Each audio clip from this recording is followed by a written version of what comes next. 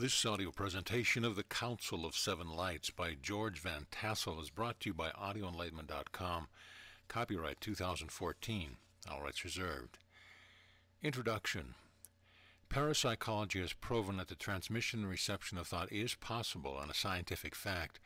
The information in this book is the result of a developed ability to awaken the nearly dormant consciousness to thoughts existing throughout time.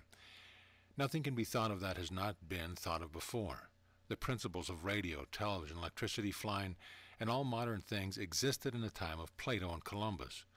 All the principles of everything that can ever be already existed in the infinity of universal mind. The ability to penetrate mind requires practice.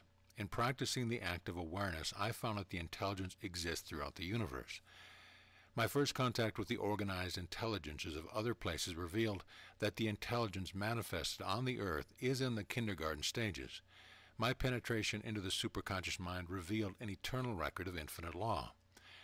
Thinking is not something one does. Thinking is the act of becoming aware of what already exists. One does not try to think to become aware. One only has to remove his own thoughts, and then the universal mind rushes in to fill the void. The introduction of any new thought is usually accepted by those who understand its potentialities and rejected by those who do not comprehend its portent. This often leads to controversy, which is the needed stimulant that brings individuals to the use of their own thought power. This book is not written with the intention to present anything radically new to the reader. It is written to revive that which has already become nearly dormant within his individual power of conception. One would be utterly foolish to try to explain a subject using scientific explanation to another who is not interested in and doesn't understand scientific terms. It would be equally unimpressive to appeal to one from the religious viewpoint if he were not interested in religion. My desire in presenting this book is to pass on that which makes sense to my reasoning faculties, in the hope that others can gain something of lasting value from it. The materialism of the present society of the masses is evidence that even the most unreligious of individuals has a desire to worship something, so he worships matter. The materialists think they are the more advanced people in an otherwise scientifically ignorant society. The most devout religionists lean the other way and believe their heavenly point of view is the correct way. Actually, both are wrong and both are right from a neutral point of view. I am attempting to present this book from a middle viewpoint. If it appears that I am leaning one way or the other, the reader may take into account that perhaps he is basing his opinion on his own tendency to lean one way or the other. Now, the best way to really understand anything is to examine your own opinion from the opposite point of view. This book is an attempt to present to science and religion the facts that each are integral parts of the other, and both are the same one from opposite concepts. A wall is a wall regardless of which side which looks at it. On one side of this wall is written the history and achievement of science, and on the other side one can read the records of the various religions. There is only the one principle of creation, but there are many roads to finding this grand principle. Religion presents its many roads to the people, each sect presenting its approach as the only one, with the fanatic condemnation of all other religious roads. The many divisions of science each profess their finding as the eternal verities. Religion presents God as the infinite being, and science presents the manifestation of God, which have been recorded with the five senses. In the unthinkable vastness of the infinite universe, the earth is only a teeny speck of matter inhabited by parasites called humans. The people depend upon the earth for their sustenance, the same as any parasite depends upon its host for life. Religion is the art of living now. A true religionist knows how to live without infringing upon the rightful living of others. The professors of religion propound spirit as something you become after your death. Actually, the spirit of you is here now, and your God is determined by the way you live in the flesh body so as to manifest spirit here now on earth. The consciousness of every individual contains all of the records of every act and personality that the individual has ever done or been. To admit that many of the thoughts I received were given by other identities would be true, yet the further truth is that I have been all of these other identities. Reincarnation is a misnomer. All that one has ever been or ever will be, he is now. Everyone has always existed since the creation. Whether one accepts the limits of one lifespan here on earth, or this life, or on a hereafter somewhere else is of no concern. One cannot honestly believe in a hereafter without believing in a before. This schoolroom on the earth is only a brief experience in eternal life. One must first understand himself, then he may understand his fellow man. If this is accomplished, then one is at the doorway of understanding God. The Council of Seven Lights. O man, you have made laws to avoid using my laws. Confusion, chaos, and war are the result of man's ideas, opinion, and assumption. Light alone is the essence of truth. Truth alone is the essence of wisdom. Wisdom is the essence of knowledge. Knowledge is the essence of life. Only through knowledge can man express wisdom in action. I have given man life that he might demonstrate my knowledge through action and wisdom. I extend the concentration of my light to those who are demonstrating my laws. O man, in living my life, in breathing my breath, establish within yourself the solidarity, the contentment, the bliss of living rightly, that I may know, that I may feel the glorious pulsation of the being of you. In speaking my words, let they ring clear, let them be dear and near to you, that others may understand. Realize, I am not the expression of self. I am only the boundless, unselfish utterance of the heart and the soul that sees me and others. None can bring about the working of my laws unless first they have established their right within my light. Reach not for golden prizes of desire, for they shall reflect the light. Look not into the mirrors of space, for eyes at the sea are blind to me. And though the prize be golden, my light does not reflect. Express the being of me in life. Extend me in the action, that I may feel the thrill of doing for another whose need is great, that I may know success in manifesting you to bring about the me in others, that their eyes may see through thee to me. Not reflection, not illusion, but the purity, the reality I have instilled within the you of me. Chapter 1. The Missing Link. In the beginning God created the heaven and the earth. Genesis 1:1. This creation was a part of the continuously evolving creation throughout the universe. Each instant that passes, new things are being made, new phases of life unfold to live in ever-progressing cycles of rebirth. As related above, God made heaven before earth. In these heavens of the sky he had already created man. On many planets in many other solar systems and other planets in this solar system, man was developed through thousands of years, even before the earth was habitable. Man was created. Genesis 1:27, he did not evolve from the lower animals. However, he was not created on the earth. Man was created throughout millions of solar systems to serve as the instrument of God's doing. Anyone who contends that this planet is the only one occupied by intelligent life form does not accept God in his infinite completeness. His narrow mind has placed a limit on his ability to perform his creation. Adam was not a single man. The Adamic race of man was the first people to inhabit the earth. This is confirmed in Genesis 1:27, where the race of man in the original creation is described as male and female. In Genesis 1:28, the scripture relates how God blessed them. This is plural, not him, but them.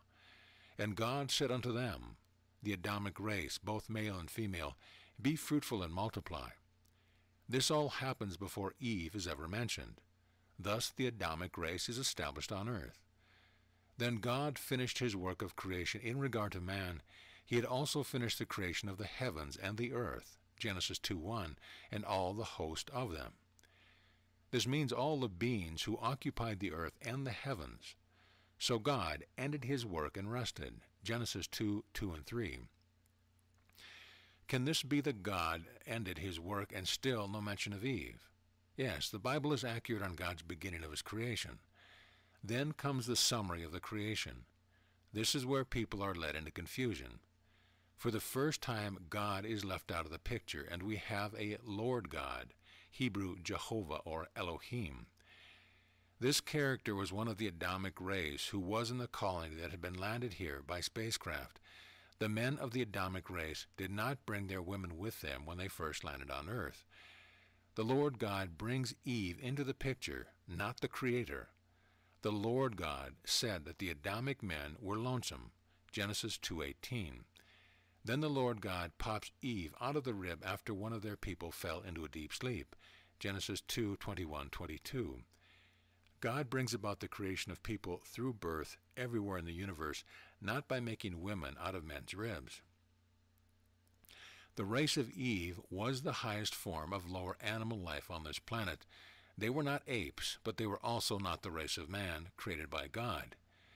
Next comes the story of Adam, Eve, and the apple, Genesis 3:1-7. The son of the Adamic race of man blamed the woman, and the woman blamed the serpent. The poor serpent didn't have anyone to blame.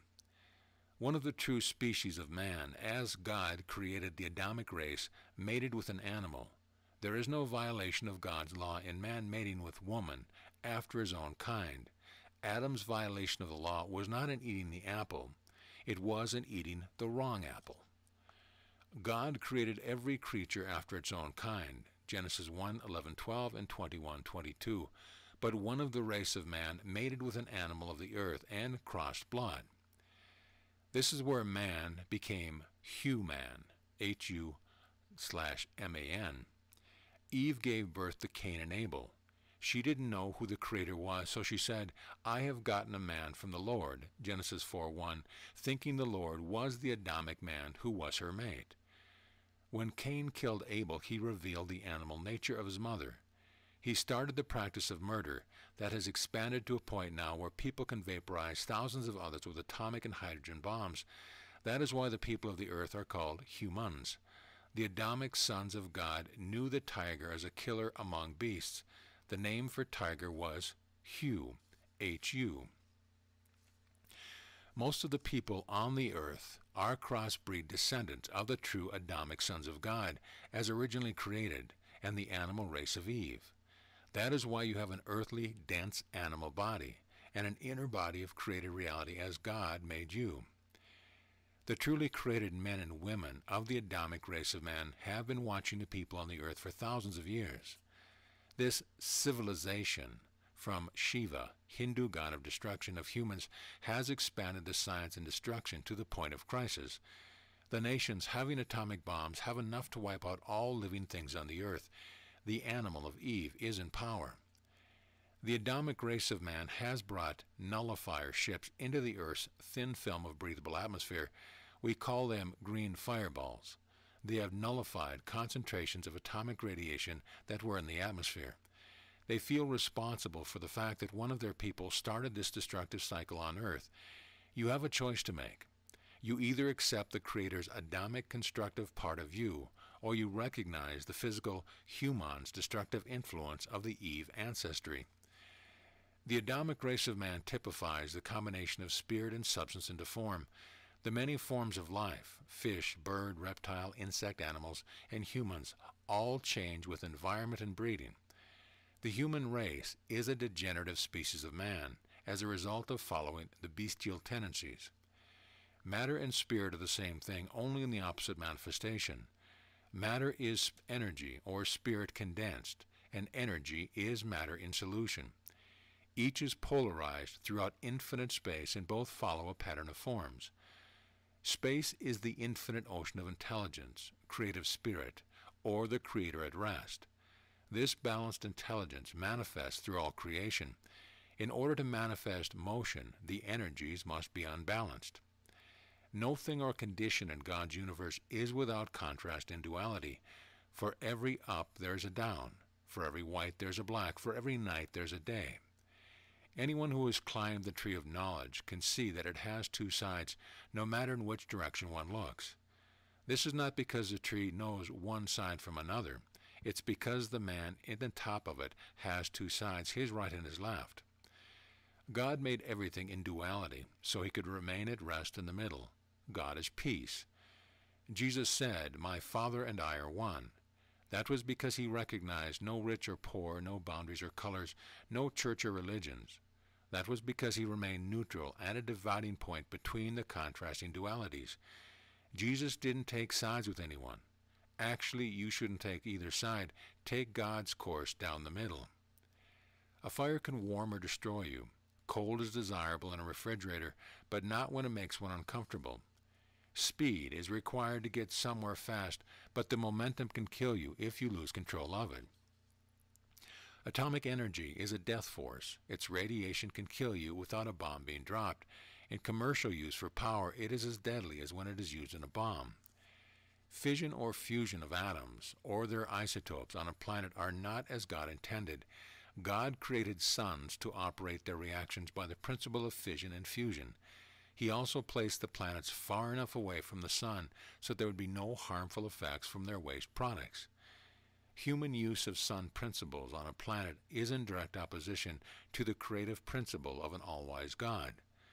The law of reaction will cancel every destructive cause. Apply sun principles on planets and the reaction will make the planet a sun. Who escapes? Only the people who are with God in the middle. How? They will be taken out into space by the race of man in the spacecraft. In order to present the one principle which causes all things to be, let us use the symbol G to signify what is commonly referred to as God. Let us use A to symbolize the right hand of God, or the positive polarity, projective male force of unbalanced energy. Let us use B as a sign of negative polarity, receptive female energy, or the left hand of God. Assume that God, who rested after the creation of all things, is the still fulcrum of intelligence throughout all infinity that serves as the balance between these opposites. For an objective point of view, assume that the G line is vertical to the plane of this paper. Assume that the A line is on the paper running crosswise at 90 degrees to the vertical G line. This A line of force is composed of positively charged particles.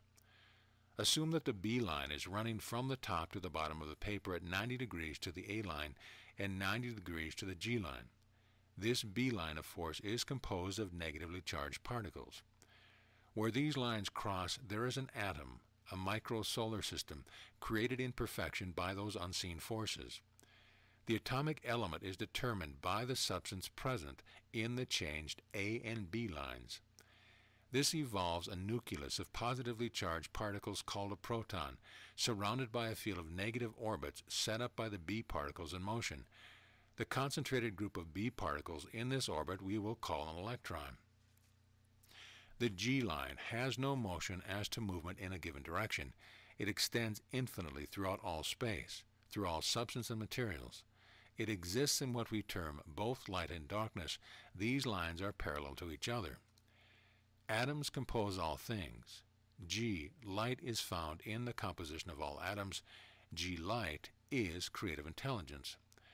Our Earth is an electron of the Sun, traveling in its orbit of a negative field. It is rotated by the bandwidth of A and B light forces equal to the Earth's diameter. Prior to the formation of individual atoms, the A and B lines of light force had to contain the correct amount of substance particles. For clarification, let us revert down to a single line of A and B lines of force. These two lines of oppositely charged light cross each other at 90 degrees, insulated by the G line of infinite intelligence. They cannot be brought into induction where they cross unless they are mated. In order to give birth to an atom of hydrogen, the A and B lines must conform to species. The law reads, each after its own kind. The B must contain the same number of particles per inch as the A does. These particles must also vibrate at the same frequency. In order to become hydrogen, both lines of light must conform to the vibratory frequency of hydrogen in the spectrum. The vibratory frequency of each element is different. The hydrogen particles are vibrating in their own frequency in the light lines before they become an atom cannot mix with the frequency of any other element. This makes them of like species in every respect, except they are of opposite polarity. This opposition of charge brings them together, and the G light allows them to mate by induction because they are equal opposites. The density of each element is determined by the frequency of the vibrating particle in both the A and the B lines of force. Each atomic element is the result of perfect proportion, charge and vibration in equal and opposite polarities. Thus an atom of hydrogen is the same wherever it is found in the universe. Let us proceed to simplify the complex. Picture an onion cut in two. An onion is like an atom, the outside layer or shell being the negative field of orbit for the outermost electron. The next layer and each alternate layer toward the center being composed of intelligence, the insulating layer of infinite light force called the G line of light. When you crack an atom, the force disturbing or puncturing the outer shell creates unbalance and neutralizes the outer shell. This causes the outermost electron to be attracted to the positive proton in the center. However, before the electron reaches the proton, the instantaneous inrush of G light force through the fractured outer shell creates implosive pressure within the atom. This is the active force that brings about the explosion when the electron and proton discharge within the ruptured shell. The insulating G light condenses into what science has named a neutrino. This potent causation force immediately deserts its wrecked atom and takes off to return to the 13th density. This is what the religion would term a resurrection, when the potent, causal, infinite light force deserts its shell or body. God, in his infinite wisdom, caused all of his creations to function by perpetual motion. He maintains the balance by centering each creation and insulating each one from all others. When he created the A line of light force, he caused them to be 1,850 of them to a square centimeter. He gave them positive polarity, male, projective gender, a speed of 186,000 miles per second, and matter in the form of charged particles.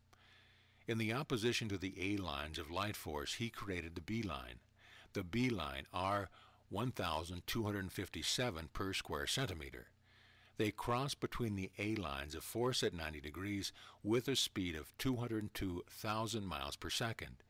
Their polarity is negative, their gender is female receptive. Between the breathing of these two primary forces, he created rhythm. This brings about a wave motion which consolidates the individual lines into bands. When A works inward, B works forward, and when A works outward, B works backward. Rhythm, which establishes the bands, level, and density changes, is operated by strain or desire. Strain is the time between the flight of the female, negative lines of force, and the pursuit of the male, positive line of force. When they encounter any created object that was born before by other A and B lines of light, they add to its rotation by spiral induction and partial penetration. The negative B lines are attracted to the Earth's positive core, but are resisted by the G light insulation strata. Having penetrated the negative crust, they are repelled by it and take the line of least resistance, which is out of the North Pole. By induction, they attracted the positive core to rotate in one direction, and in being repelled, help the negative crust to rotate in the opposite direction. The A positive line of force work opposite to the foregoing and are emitted at the South Pole. As they emit from the poles, they are met by the A and B lines of light that are passing uninterrupted by the planet and bent back to their original course. The resistance in bending causes the aurora. As they have reduced their energy charge and speed of motion in adding power to the planet, they enter different levels as they emerge from the poles. Then the G lines of light, crossing between them and insulating them, brings them back through rest and rhythmic breathing to their original condition. The A lines of the force have more quantity, density, and less speed than the B lines of force. The B lines have more speed and less density.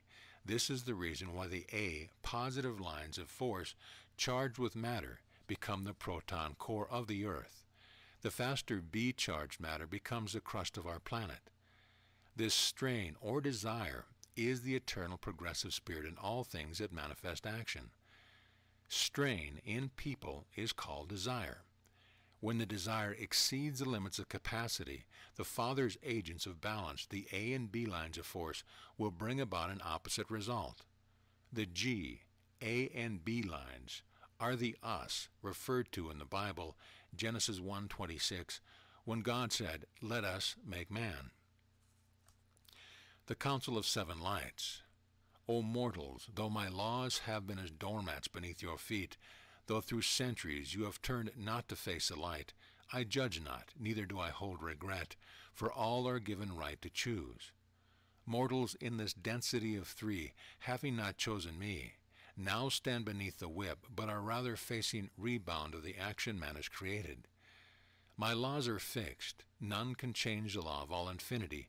One fulfills the law, or faces judgment by the law, written in the light of each of my created beings.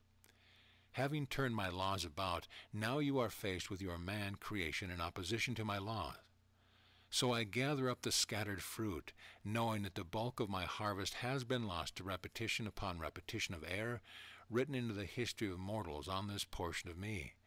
I must brush off this contamination from my cloak, that I may hang it in my closet clean. Those who have failed for centuries to recognize my person within their being are forced by their actions to repetition once again. My heart, manifested by you, is sore, but I shall recover to bring about the destiny as many times as necessary, that my pattern shall be complete for each one of my parts. So it is again and again I cleanse my house. My love shall never fail. Everlasting light is man's by choice alone, and the choice I gave to him. I am the voice that manifests in every word you say. I am the sound in darkness to your ear that leads the way.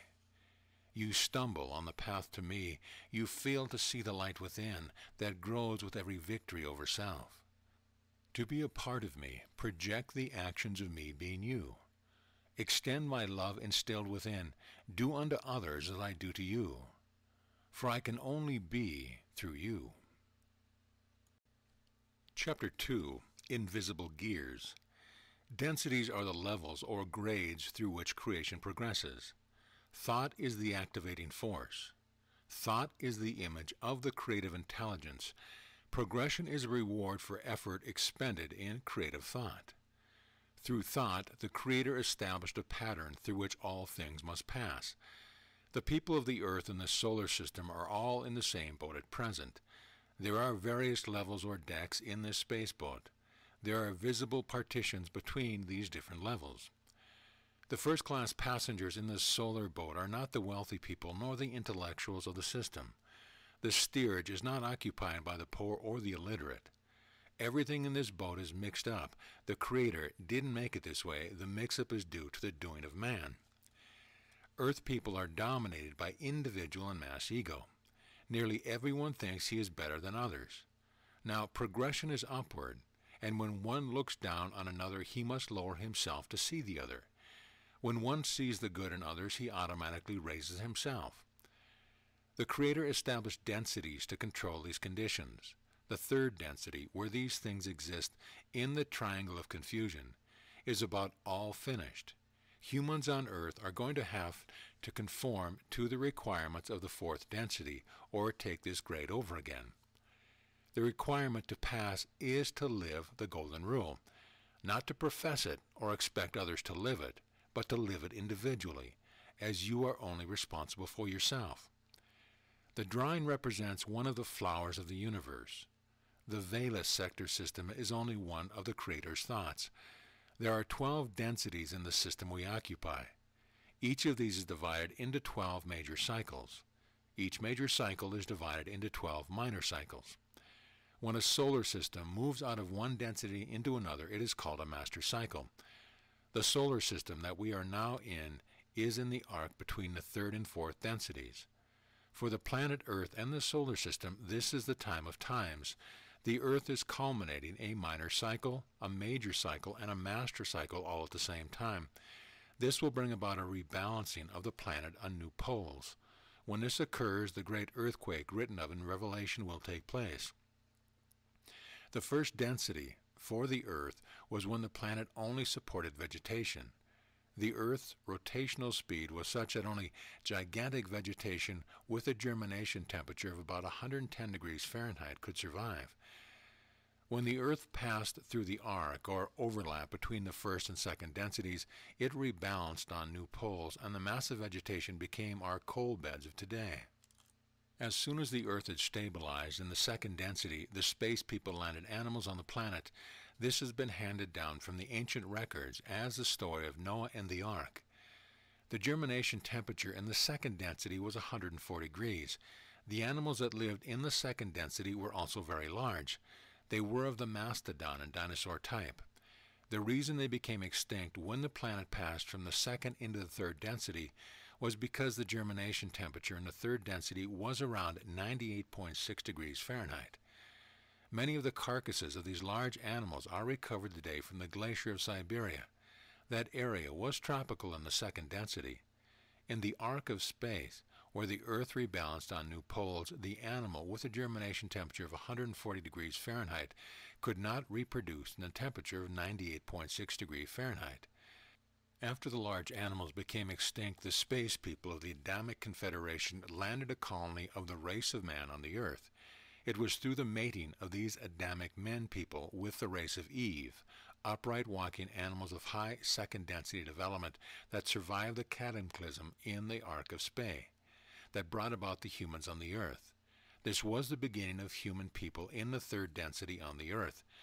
The race of Eve became extinct, except for the animal flesh contributions and destructive tendencies of humans.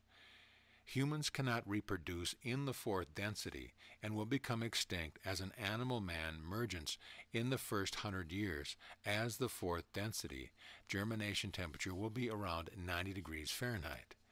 The humans that survive through the cataclysm of the coming polar flip will gradually die off. The fourth density is not for destructive principles or humans. Those who do not conform to the requirements to emerge will be reincarnated back into the 12th phase of the third density of another planet and have to live through this mess again. The densities alternate polarity and therefore rotation. The drawing shows them as viewed from the top, looking at their maximum circumference. An edgewise view would show them as spirals, one with the apex up and next with the apex down. Our solar system is about to pass out of the maximum circumference of the third density into the minimum circumference of the fourth density. The Earth will then rotate nearly 370 days in a year. Do not confuse densities with dimensions. Densities are pressures established in changing frequencies of vibration. Dimensions are measurements. Some have mixed up dimensions and density. Time is not measurable in the absolute. Time can be phased in density and moved backward or forward. However, it can only be done through the 0 point between polarities. As our solar system moves through space, its progression is into an ever-increasing frequency of vibration. Each solar system and every planet must evolve through grades, even as babies learn to crawl before they walk. The A and B lines of force pass through your body at 90 degrees to each other. The G line of infinite light centers your consciousness and separates you from all other people with a boundary of skin. As these positive and negative lines of energy pass through your body, they activate every atom and cell of your physical makeup. If the approach of these lines to this planet from out of space is interrupted by one of the other planets, as they are, then you individually are affected by the influence from the other planets. Our scientists say the moon causes tides, yet they contend that the moon has no effect on crops, people, or other conditions, that these beliefs are only superstition. The human body is over 2/3 water.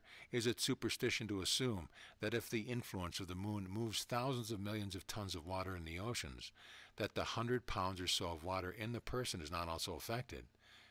Everything has some effect on everything else in the universe. As you move throughout the day in an upright position, you are moving in and out of many lines of force. All of them are charged with influences, not only of other planets, but from other people, various metallic objects, electronic devices, and atmospheric conditions. You feel these influences, and you may wonder how the day or year went so fast. At another time, the hours may drag. This time, changes are the result of some influence acting upon you. If you work hard or run, you become heated and tired. This is the result of an increase in the number of charged lines of forces that you have interrupted.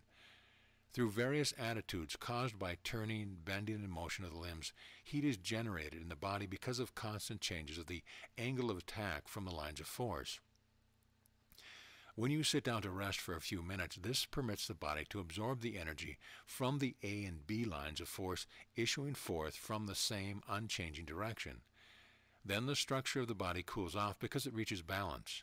This idling condition of the body motor is brought about by the fact that each atom is receiving steady motion by the same line of force. When you sleep at night, the body becomes charged in balanced rhythmic interchange. There has been much said of one sleeping with his head to the north or east or in a particular direction. This is not a fixed law. It varies with each individual. Each person should try the various directions, with some people require that they vary direction occasionally. It is more important to sleep away from metallic objects. Coil springs are especially detrimental to complete rest. Metallic conductors set up vortices that cause a circular motion within the straight lines of force. This is a parallelism to the body activity, so instead of resting, your body is working even while you sleep. The essence of life is the same in all densities or dimensions. Life is manifested from the A and B lines of light force by the infinite G light. Life is only given form in the first density by the principle of the wheel of life. All vegetation, all substance with form, such as rocks, fluids, and planets, maintain form through various times, stages, or cycles. Each form of life in the first density contributes substance to every other form of life of all material or negative levels. All densities of life contribute to the progression of every form of life in densities beneath them. All forms of substance are alive in repetitive patterns for their particular species. Thus substance through life repeats its cycles from dust to dust. Life is the carrier of progression in its external and endless spiral. Thus the stages are positive or negative or both when they are in balance. The spiral of life, also called caduceus, is symbolized by two serpents. The negative, receptive, or female is only given desire by its opposite, the positive, projective, or male counterpart, and vice versa. These symbols are not zigzag in form, they are spiral. They are centered and separated by the staff of life, around which they twine ever upward through the infinite intelligence. The first density on earth, consisting mainly of vegetation, is of both polarities. The dividing line is the surface of the earth. The positive, projective part of the planet is attracted into the dark negative soil to provide minerals and moisture, so the receptive, female portion above the surface may bloom in her fullness. This is the reason why a water witcher's twig, taken from a living plant, can indicate water. It is actually a living instrument. Like magnets, when they are cut, the positive end remains in the same direction. Therefore, they are held upside down in order to function. As all things beneath the surface of the soil are of negative polarity, and since survival is the strongest desire, the twig wants to assume its natural polarity position and is attracted positive end butt first to the water of life. For the same reason, when you spend long periods of time in the positive sun, you require more water, which is negative, to quench your thirst, which is the result of unbalanced light force. Every cell in the vegetation is life in form, maintaining a still greater life in form. As an animal eats the first density, or the stationary life form, vegetation, it gives to it motion. The substance confined to the place where the seed dropped can now move around, as it has been assimilated by and raised to the second density, life in motion. The same progression of substance takes place when you eat the flesh of an animal. Humans, being both animal and spirit, are of the third density, life, motion, and consciousness. You, as part of the eternal pattern of life and form, give to the animal substance the ability to express and recognize the spirit. Although all forms of life progress within their own densities, much confusion has been started by the theorists who try to tie the densities together. Darwin tried to show the evolution of man from the apes. There is no missing link except breeding. As our solar system has progressed through space, it crossed on August 20th, 1953, from the third density to the fourth density. Our planet has emerged from the frequency of the third density. Everything on this planet must now begin to conform to this higher frequency pattern. We are on the verge of witnessing a cyclic planetary house cleaning. All things in the solar system are going to be brought into balance. The space people of the Adamic race, serving as agents of God, have through the centuries followed a pattern of cycles in bringing their qualified teachers to the people of Earth. Approximately every 2,100 years, the spacecraft of the space people have landed one of their divine mothers on Earth to give birth to the true Son of God. As far as the records go, they have all been virgin mothers. These cycles are determined by the Adamic people according to the cosmic planetary time. A minor cycle is approximately 2,100 years, or 1/12 of a major cycle. A major cycle is about 26,000 years, or a complete cycle of the precision of the equinox. These cycles vary in time either way, plus or minus according to nutation. During the last major cycle, the space people landed 12 teachers. The teacher called Jesus was the 12th and last of the sons of God in the past major cycle. The policy is always to return the last teacher of each major cycle to begin the next cycle. The importance of today is emphasized by the fact that we are not only on the pinnacle of a minor cycle, but also amidst a major and a master cycle at the same time. This brings about a balancing of the planetary forces that the space people call the Father's house cleaning among his planets. However, in the Bible it is called the time of the great earthquake. Noah walked with God because he was one of the space people who came to the earth in the Ark of Noe, N-O-E. In the Bible, Noah is confused with Noe. Noah was a man, and Noe, N-O-E, was the Ark of Noe. It was the Ark of Noe that the animals were brought to earth. The space people landed the various animals that could survive in the second density germination temperature. Of course, there was a flood during the time of the Ark of Noe.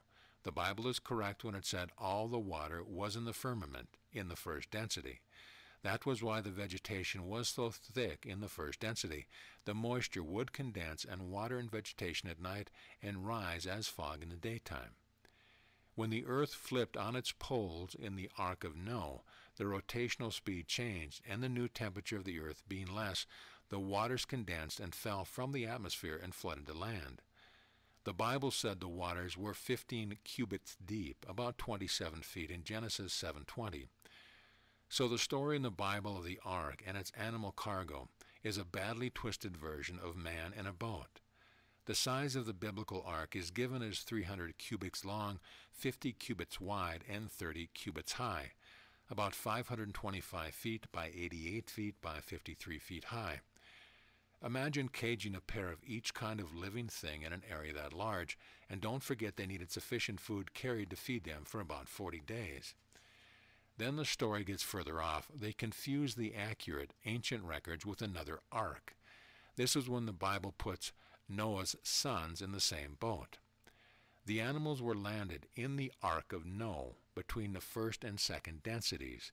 312,000 years later, Ham, Shem, and Japheth were landed on earth between the second and third densities in the Ark of Spae, S-P-A-E. Noah's sons were not individuals either. The race of Ham were the black people, the race of Shem were white people, and the race of Japheth were the yellow people. The various tribes that descended from these three original colors of people that were colonized on earth by the space people is listed in Genesis chapter 10. Each race is pure in its own color, and the universal law reads, each seed after its own kind. In all the creation on the earth, each flower, tree, animal, and all of nature follows this law, except humans who are given the right to choose. Humans were given the intelligence to raise themselves, yet humans are the only creature that violates this law. O man, though I am one, I am also many. Though I center the individual light of each of you, you also are the one of me. I live each sensation, I live each expression, I am the motion of thee, O man. Consider each thing you do to me.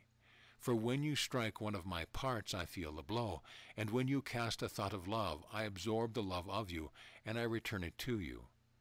When idle mind leads you to tear the reputation of another down, you have only lowered your thought of me, and in turn have lowered yourself. Realize that I am always with you, always the silent, unseen companion in your every action, the recipient of your every thought. I love to express myself through you in ways that bring me joy, in paths that reach the heart in gratitude. Help me to express the oneness of each of us, that I may center all my parts in unity of me, in thee in harmony and love. that none shall know the pain and sorrow and heartbreak you did express yourself. I gave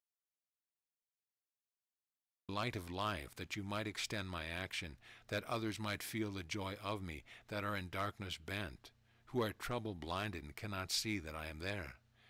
Extend the progress I have brought into being by lifting up another, that I may feel the twofold expression expressed in grateful thanks. Though I am stillness, my parts all move in me. My rest is in contrast, or motion could not be. Extremes establish the boundaries between which man cannot go. Though I am boundless, man is bound in being of me by individuality.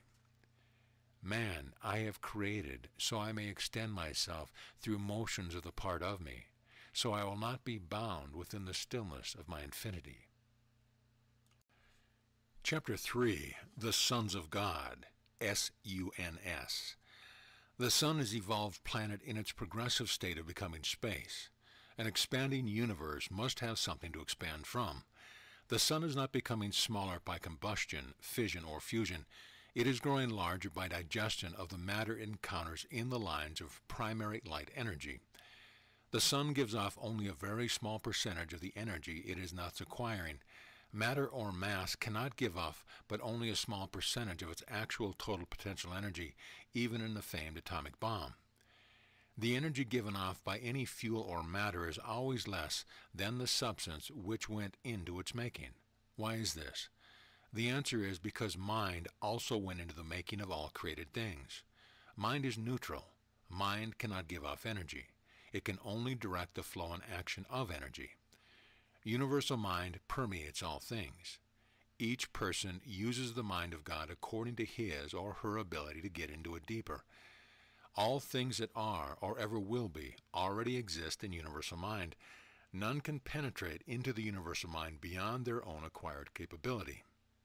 On the other hand, God cannot do more for you than you are capable of doing for yourself by directing the universal mind. When scientists discover that the core of the proton in an atom is square, they will realize that the body in the sun is also square. The cubic minerals in their crystallized state are of neutral polarity on a negative surface, such as the Earth. They can be brought into polarity, however, by the exposure to light, pressure, or charging.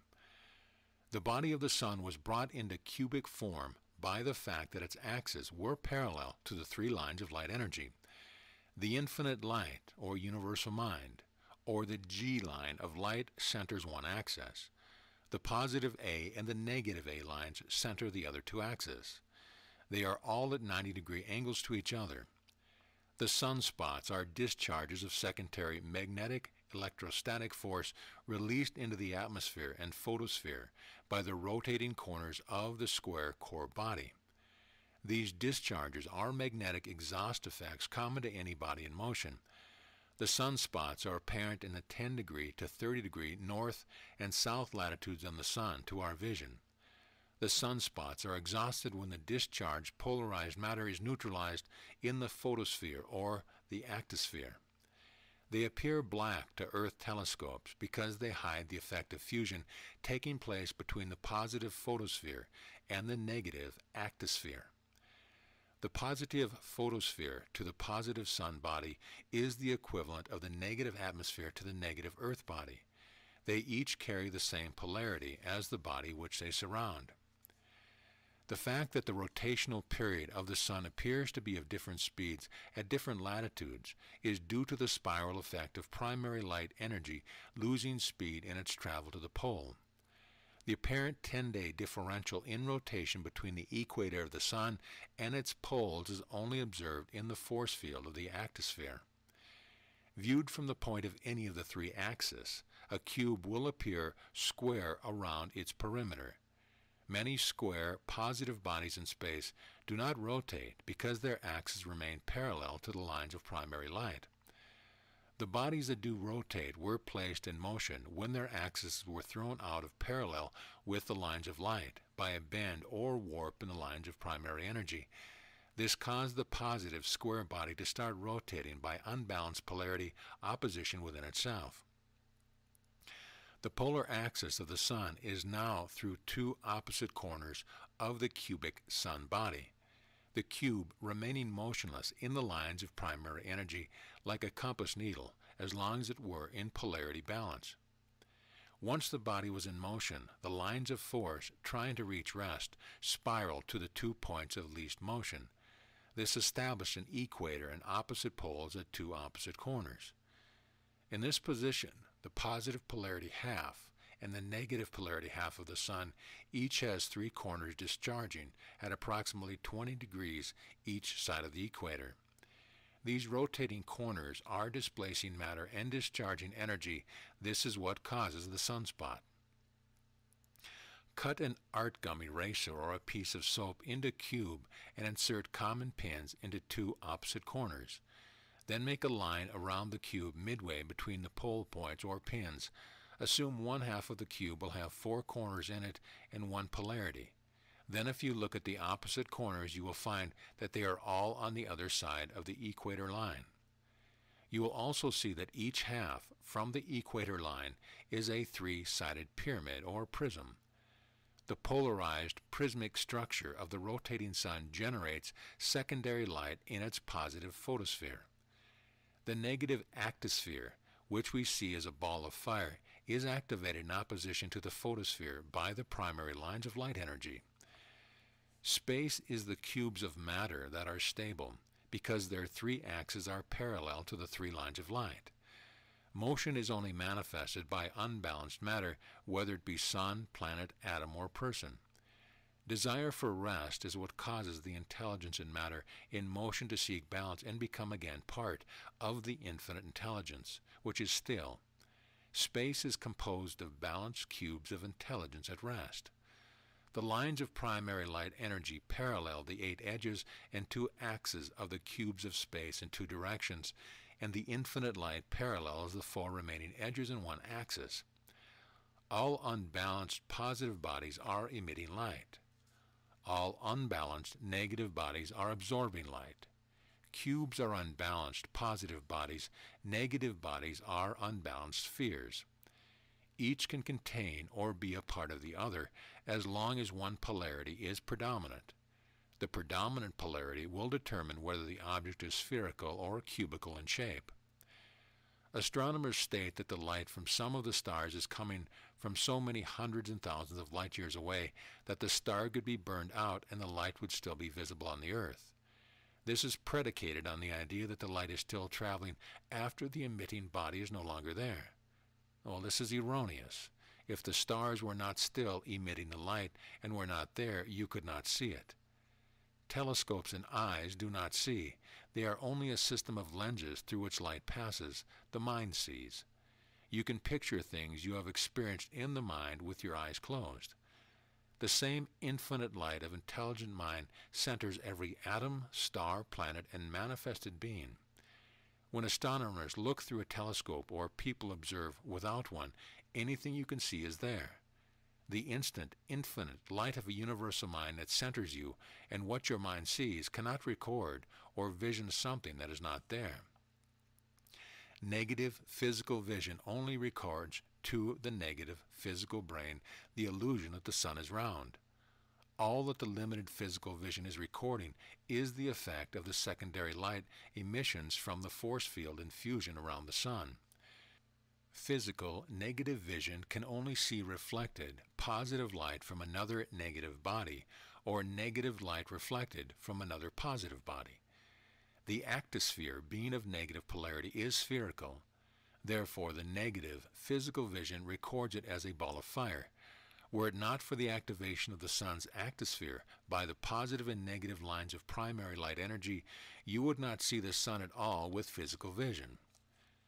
Though I scatter my seeds of light throughout my garden of space, I determine which shall grow to be a star and which shall represent my image. Though all my seeds are light of me, each brings about a pattern individual in destiny of my doing. Though in the scattering of my seeds some may fall on barren soil, the segregation is within the knowing which shall bear fruit. For in the essence of my wisdom I breathe not the breath of life, that all my seeds shall grow at once. Rather do I select them, that I may express myself each moment throughout eternal time. And though my seeds are pure and light in love of me, I know all shall not grow to bring about the fruit in perfection. For unto each seed I rendered individuality and right to choose. O man, O mortal man, my oneness I bring about in individuality, that I may scatter my parts and express myself. Though all things I have created in balanced opposites, I remain the centering separate. Though I have made my gender two, though my polarity is divided, I test my strength on my right and my left. Though man has chosen to further separate my expressions of love, though man has chosen to divide the rounds to me, though man has brought self-interest into my expression, I shall maintain the balance, centering my interchange of power. If one should sit on my right hand in the love of me, I shall balance that love unto my left hand in equality. I cast out barriers to face the beings in you, that I may temper all my parts. Though I have given all alike from thoughts of me, many cannot reach the door that guides their destiny to path unfurled into light. And though they lose their way in darkness, seeking, I retrieve the whole and cast my mold again, never losing any single portion. For I am soul of thee, O man, and light in darkness too. And though my light of light extends through all eternity, I back the light with darkness, that recognition may be yours. Energy and matter are opposite poles of the same thing. Matter can be converted into energy, but always with mass loss. Energy, in being converted to matter, will always register a gain. The fact that all celestial bodies are conversions to matter of energy in solution in space is evidenced by their different densities. Scientists have assumed that if a rocket could be propelled outside the Earth's gravity, it would coast on its momentum indefinitely. This is based on the assumption that space is void. If space were void, no system would hold its body relative to each other in their orbits. The time field of the Sun establishes a zero field of time relative to the planet's opposition of hemispherical polarities. The opposition of the Earth's polarities relative to the energy charge of its mass is what establishes its position in the solar system. A small planet can be of a greater density than a larger one. Its composition of the elements may be such, however, that its charge relative to its mass may be less. The time field of the Earth is at the magnetic equator. At the Earth's surface it is narrowed down to about the thickness of a razor blade. Surface land is of greater magnetic potential than the ocean. The Earth's magnetic equator therefore will be inclined to veer toward the major land masses. This wave in the magnetic equator stabilizes as it recedes from the surface. The angle of divergence is about 5 degrees of arc, making a V-shaped cross-section as it gains altitude from the surface. The area composing this V-shaped cross-section is the Earth's time field. If you could stay in this area a few thousand miles from the Earth's surface, time would cease to exist. Your body polarities would reach balance, and you would become pure mind and infinite in your scope of everything. It is the time field that separates polarities in their different speeds of apparent rotation. Relative to the Earth, the positive and negative lines of primary energy are working in opposition. The negative lines of force are causing the Earth to rotate, while the positive lines of force are trying to stop it from rotating. The speed of the Earth's rotation is the result of the differential between the speed of the positive lines of force and the speed of the negative lines of force relative to the charge of the Earth's mass. The positive and negative lines of force fill space with matter in solution. Being in solution, it must be termed energy, because it is not condensed by polarity predominance. The time field ends at the outer limit of the Earth's force field. If it were possible to alter the time field by changing it relative to the Earth's magnetic equator, we could direct the planet's course out of the solar system, or cause it to assume another orbit elsewhere in the system. The spacecraft are controlled in their travel by oscillating the time field with thought force, causing the positive and negative fields to move the ship's mass relative to the direction of the lines of primary energy. Earth scientists do not understand negative electrical currents or fields. As the positive lines of force manifest results through conductors, the negative currents and fields can only be activated through non-conductors. The only true insulation that will separate the opposite polarities of field is time. The Earth's people only register time because the planet rotates in orbits. They assume that time goes by. Time is infinite, and all that people on the planet can register is the revolving planet passing through time. The people are in motion on the planet, so they assume that time is in motion. Actually, they are moving through time with no visible means of registering the stillness of time. If time ever moves, it will cause everything in the universe to collide, and all condensed energy or matter would go back into solution into space. When the scientists try to push a rocket through space by brute force, instead of going with the current of primary energy carrying matter in solution in space, they will discover that matter in solution or energy or space is anything but void. The speed of light established at 186,000 miles per second is not its speed. It is the speed of the positive A lines of force that extend throughout space. The speed of the negative B lines of force at 90 degrees to the positive lines is 202,000 miles per second. The speed of magnetism is the combined speeds of the positive and negative lines of force, or 388,000 miles per second. The difference between the positive and negative lines of force is 16,000 miles per second. The spacecraft uses this differential to cycle or phase their power. This accounts for their appearance of skipping. Their ships are caused to attract or repel the lines of force which are at right angles to their direction of travel. The spacecraft may move through our dense lower atmosphere at many thousands of miles per hour because they bring their own space with them. The force field around each ship does not allow our air to enter the field. Consequently, the ship does not get hot by friction. The ship, inside of its own force field, is protected by the field from debris in space, from air and density, and from sound shock waves. As no sound can penetrate through the field, they travel silently through our skies, except at very slow speeds, of which hovering they transmit a humming, throbbing tone. The field increases its resistance and strength when the speed of the ship increases. Space is infiltrated with debris. No principle of rocket-propelled missiles or ships is practical outside of our Earth's force field, as rockets do not create a protective field around themselves. Some of the debris, from the size of grains of rice to rocks larger than buildings, are traveling at speeds of hundreds of miles per second. Our planet operates in a self-generated magnetic field. Meteorites do not burn out in our atmosphere because they encounter oxygen. They disintegrate in the Earth's protective field of force. If the meteorite is negatively charged, it disintegrates in the positively charged strata of the force field. Our spacecraft, the Earth, operates in a field vortex of the Sun. The Earth is a combination battery, generator, and motor. Our atmosphere serves as a brush, a field, and a bearing. Our heat comes from our dense surface atmosphere.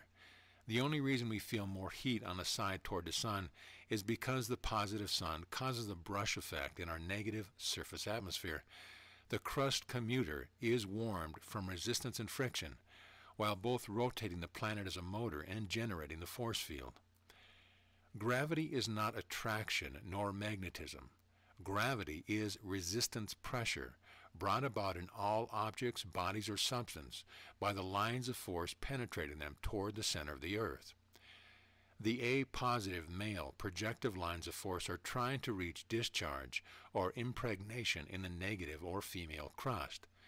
The B-negative female receptive lines of force are trying to reach fecundation or productive powers from the positive male core. The two lines of force A and B are working together in opposition to supply power for the continuous functions on and in the sphere and atmosphere, while the father centers the balance control through the G lines of light. Since the negative lines of force move faster than the positive lines, a negative body will always rotate counterclockwise from one viewpoint, and positively charged body will rotate clockwise from the same viewpoint. The measurable speed of positive or negative lines of light energy will vary with the orbit of any planet. Measurements of light energy of positive polarity will conform to the orbit diameter of any given planet. Measurements of negative polarity light energy will exceed the orbit diameter. Negative light energy cannot be accurately measured from the surface of a negatively charged planet, such as the Earth. When the atmosphere of negative nature, such as the Earth, is balanced by positive charges from fusion particles, it will cause moisture in the atmosphere to pile up at one magnetic pole and recede from the opposite polarity pole. It will cause a change in the planet's rotation speed, and due to germination temperature change, the eventual extinction of life forms that conform to that germination temperature. An excess of positively charged particles in the negative atmosphere will cause a planet to seek balance on new poles. Positive and negative lines of light force are always in an unbalanced state due to their different speeds of travel. When they are interrupted by a body or planet, they bring about a motion because of their differential or the desire to reach rest.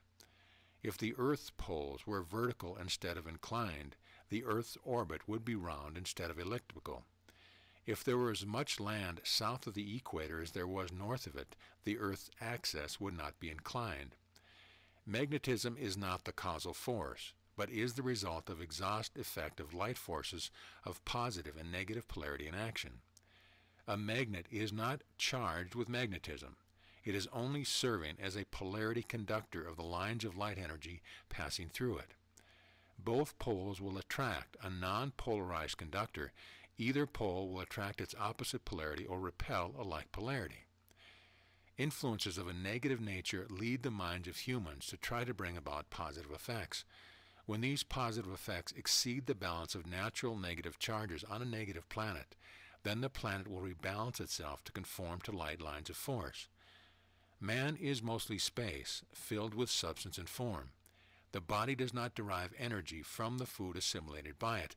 The food is only transformed to become a conductor for light energy passing through the body. Power is only manifested through motion. Controlled power is that which is given direction. The discovery of the wheel gave mankind the means to an endless track of motion. Universal power throughout infinite space is demonstrated in the guided motion of all planets, moon, sun, galaxy, and nebula. None of these are haphazardly flying through space uncontrolled. Their course, orbit, rotation, and separation are maintained by precision interchange of relative power. All bodies in space are motored by primary light energy. Solar emanations and atomic energy are secondary powers or effects of the primary light energy in motion. The cross, in one shape or another, has always been the symbol of spiritual power. Scientifically, spiritual power is unseen power. Spiritual power can only be understood when it is manifest in the seen effect. This seen effect may be either in the range of the physical vision or outside of the physical limits. Primary light energy functions in many unlimited conditions and frequencies above and below the limits of physical vision. Everything in space that rotates, orbits, or manifests motions as to direction is powered by primary light energy.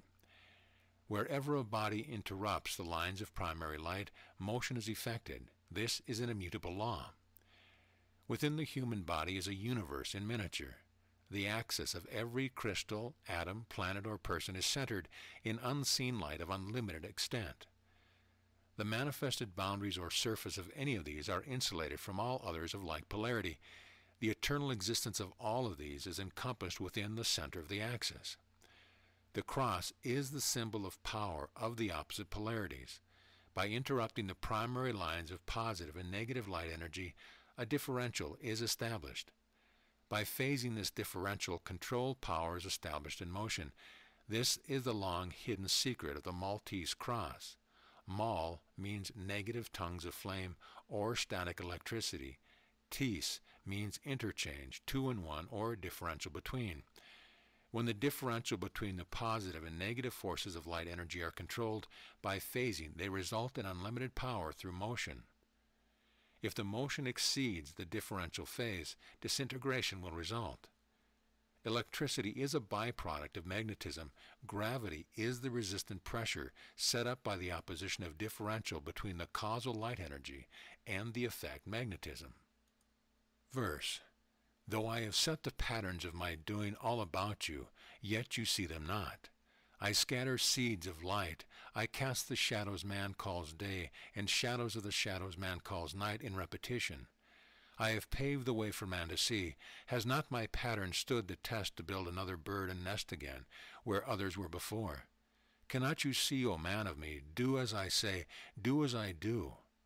Do as I cause the way to be within your understanding of me in thee. Look to the pattern all around you, the fragrance of the essence of my love and flowers you have found, and in the cool beneath the tree. There I am to comfort you, and yet you question parts of me. Throughout my being I made thee man to carry on, to take the stand in my defense, to build the wall, to scale the fence of destiny. Not to follow whims of chance along the side, not to fall beneath the wheels of hate and fear, that others may ride in comfort. Only look, feel the essence of my being. Absorb me in the breeze, reach me in the sun. My heart is warm, you are the one.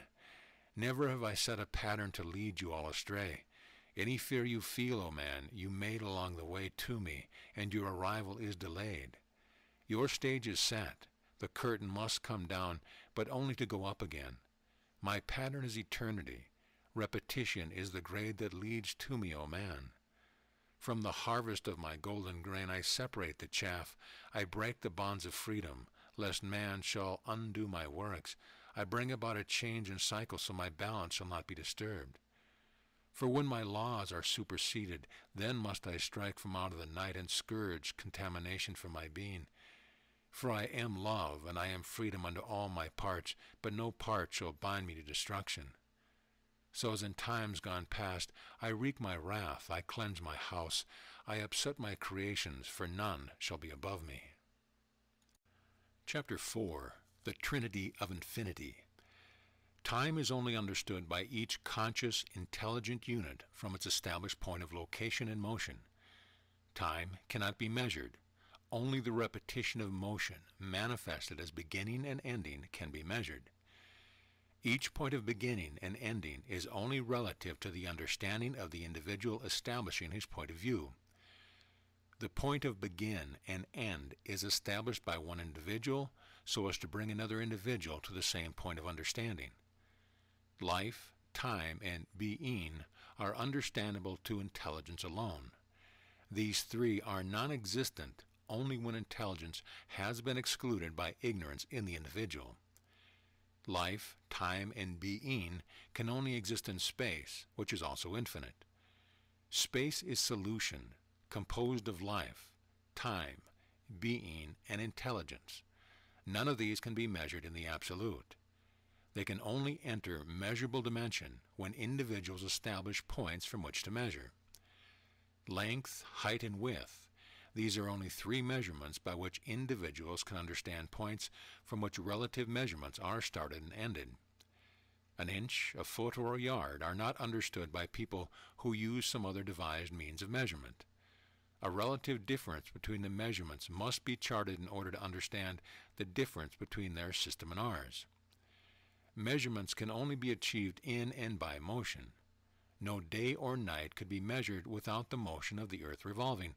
No seasons or years would exist if the earth didn't orbit around the sun. The lifespan of people on the earth is only arrived at by the measurement of people's time on earth relative to past measurements. Belief, the illusion of reality, makes people accept the established record of lifespans of other people who have lived before them as a measure by which they should live and then die. The establishment of these points of beginning and end of life are only manifest in matter which has little or no intelligence. Matter cannot manifest motion without energy. Energy is the motion of thought manifested through matter. Intelligence, which has no motion, can only manifest through thought, which causes motion to be manifest in matter by thought force. In symbology, the Creator is expressed by circle. This signifies a circumference encompassing everything. The circle is an endless line signifying infinity, which has no beginning and no end. Life is an essence of the infinite solution we call space. You are living in an endless ocean of life, as are the atoms, planets, and sun. You could not manifest life if life were not where you are. Since life manifests everywhere in infinity, you cannot end life or begin life. You can only establish a point in the endless circle. Where you begin the circle of manifesting matter in life, motion can be symbolized in the endless circle by the sign of an arrow. An arrow has always signified the way to go. All matter manifesting life in balanced motion moves in an arc. All matter manifesting life in unbalanced or unnatural balance is symbolized by an angle. The largest portion of you is space, whether it be the space in atoms, cells, or tissues composing the matter of your physical body, or the space your limited body as a unit occupies. Your intelligence is established by the limits of your individual concepts. Everyone uses the one mind. Your limit is only measurement of your ability to penetrate and absorb to the full your capacity of the infinite intelligence. Time is variable in your concept of it. One day seems longer or shorter than another day. You are an assembly of other forms of individual manifested life. You are a form enclosing various compositions of atomic, molecular, crystalline, and cellular structure. In turn, you are a smaller individual part of the living planet, solar system, and galaxy. Change is the result of motion. Time is measurable only in cycles of repetition. Every thought sets up motion. Every motion causes an effect. Your manifestation of matter in motion is the reflection of your true concept and understanding of infinity. Things in motion change, and things that change are not eternal in any one pattern or form. T is the symbol of time. S is the symbol of space. B is the symbol of being. This is the caudacious or the triune of T. B and S, the vision of the eternal things, is what created opposites. Cycles are repetitions of the divisions. All divisions of opposites reach a fulcrum pinnacle of stillness at times. Everything in the universe comes under one or the other of the three aspects of infinity. Each of the opposites, such as here and there, cycles and interchange within itself like a swinging pendulum. Here becomes there as soon as you cross the street, and there becomes here. As you register your own changes in time, tomorrow becomes today, as the earth revolves on its axis, and today was tomorrow yesterday. Life and death also interchange, so that being may manifest through the actions. Time cannot be a dimension, because everything in motion and time will never repeat itself again exactly as it was before. If you could be not, then you could not be now, because now was then before you arrived here from there. You are all the time, even when your body sleeps. The real you never sleeps, although it rests at the peak of the fulcrum in the interchange between the opposites of life and death. Flesh is only matter you assimilate as a requirement of this dense earthly condition. Flesh moves only because your real body moves it. Your matter body of flesh is not going to walk or talk after you get out of it. Death can only manifest in matter. This is the interchange that permits matter to return to what it was before you assimilated it into form. That portion of space which is you will always be in time somewhere. Expressing life here now is really death there then, when you observe from the opposite side of things. The trinity of time, space, and being are the deity called God. Time, like thought, is infinite. Time does not go by. Everything that moves in the universe goes through time. Man measures time with clocks and calendars. If there were no measuring methods made by man, then there would be no yesteryears or tomorrow. Age would not exist. Today would be all there is. Individual beings are all part of each other in the universal sense, making up infinite being. God is not an individual, but is all of us. God being infinite and boundless, he is not something or someone man finds on the other side of the door called death. If this were true, he would not be infinite. Time is a medium through which the beings of God's creation manifest God's presence. No one can live in the past or the future who is not present now in God. Mind through thought is not limited to the present, for thought is also infinite. The creative mind of today is the same infinite mind that created the universe. Mind is God manifested in being. Your part of God is manifested when you use God's infinite mind to create through thought. Thought is the creative force that gives life to being. Space is not void. Space is the essence of intelligent mind. Man is a space filled with creative matter, manifesting the thought essence of form, and so are all things with life. Man is in God's image only when the thought of infinite mind is brought into being by individual thought to manifest other creative forms in time. Objects, structure, and things cannot manifest creative thought, as though they do not move through infinite time as individual parts of space or the essence of intelligence. To be, man must manifest motion in the medium of time, which stands still. Anyone who does not have time to manifest God's doing has discarded thought in life. The matter manifesting their form will soon become inert. Death is not a doorway to God in heaven. Heaven is a doorway to God on earth. Verse: mortals bound in density, who would be the cause, who would bide my time, the tree of thee in me stops not its growth. Though my parts would add to my divisions, my faceless cosmic clock records no time. For man is not a cause, but rather a result of me. For I alone am cause of things to be. And though thou mortal man would wind my clock of destiny, and set the powder keg of destruction at my feet, how can he know the woe? For I alone am cause, and man is the result of me, bound to destiny. And in destruction bent reverse course, and all the light spent in his being is hidden by the curtain of ignorance drawn before me. Though I alone am cause, my wrath is not aroused, I tear the shroud. I bring man back through birth within the light, and test my right expressed in progression of my parts. I write the drama, man plays the fool. Then I applaud and make the tool sharper to my cause through experienced results. Man cannot set my clock, for I alone can read the time of my eternity, and so it is. I set the stage, I play the part. I cause the curtain to come down while man sits in the audience of my universe applauding, not knowing why. Though I have scattered my creation throughout the endless space of me, I use my tools to manifest my doing. To do my works, no task is small. I choose my tools. I trust them all until they fail me. Then I put another to the test. My tools are not the tools of man that rust and break and fall away. My tools are living instruments that work with love throughout the day and night. To each I gave the choice to be an instrument of me. Chapter 5, Unseen Scales. The accompanying drawing is to explain the one universal principle of life. This principle is standard on any planet in space and in all life forms, whether insect, animal, bird, human, man, or spirit.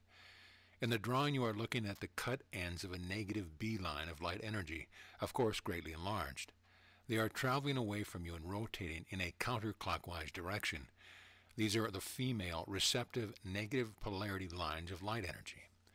At right angles or at 90 degrees to the B lines of light energy are the positive A lines traveling from left to right and rotating in a clockwise direction. These two lines of light energy can only unite in birth or death. Birth by induction and death by short-circuiting. God controls physical birth and death by allowing the rebirth of individuals through the living instrument of his choosing. Only when he removes his insulating qualities can a seed be born into another repetition of life progression. Only when you have lived his purpose for you in each life grade does he graduate you into the next grade. If your actions prove to him that through violation of his infinite laws you will not pass this grade, then you die physically and your eternal atomic cluster of consciousness is brought back through rebirth into the same grade in order to pass on to the next higher grade. Rebirth into the same grade, because of failure to pass it, is the only time that the so-called reincarnation takes place. When you were created as man in God's image, you were made an atom of matter, charged with opposite polarities in your proton-electron individuality. You were given individual motion. The space within your electron orbit shell boundary was endowed by the creative spirit with his unseen intelligence. As you progressed through the mobile highways of light energy, you encountered the experience of meeting other atoms of different elements of matter. With each new experience, you added another atom to your consciousness. Soon the consciousness began to increase in size, composed of many atoms of different experiences and of different elements. Your consciousness is composed of the same number of atoms as the number of experiences you have had since your creation as an individual. Experience is recorded in the consciousness, and in consciousness is the eternal record of your knowing. Education and learning are recorded in the brain and can only be used in this mortal grade of life. When the brain is buried with the body, all the learning and intellectual education ends unless it has been applied through experience. To reach the true intelligence of many experiences and permanent knowledge requires going within. Through meditation, you can become aware of your consciousness and unseen intelligence you accumulated in the past.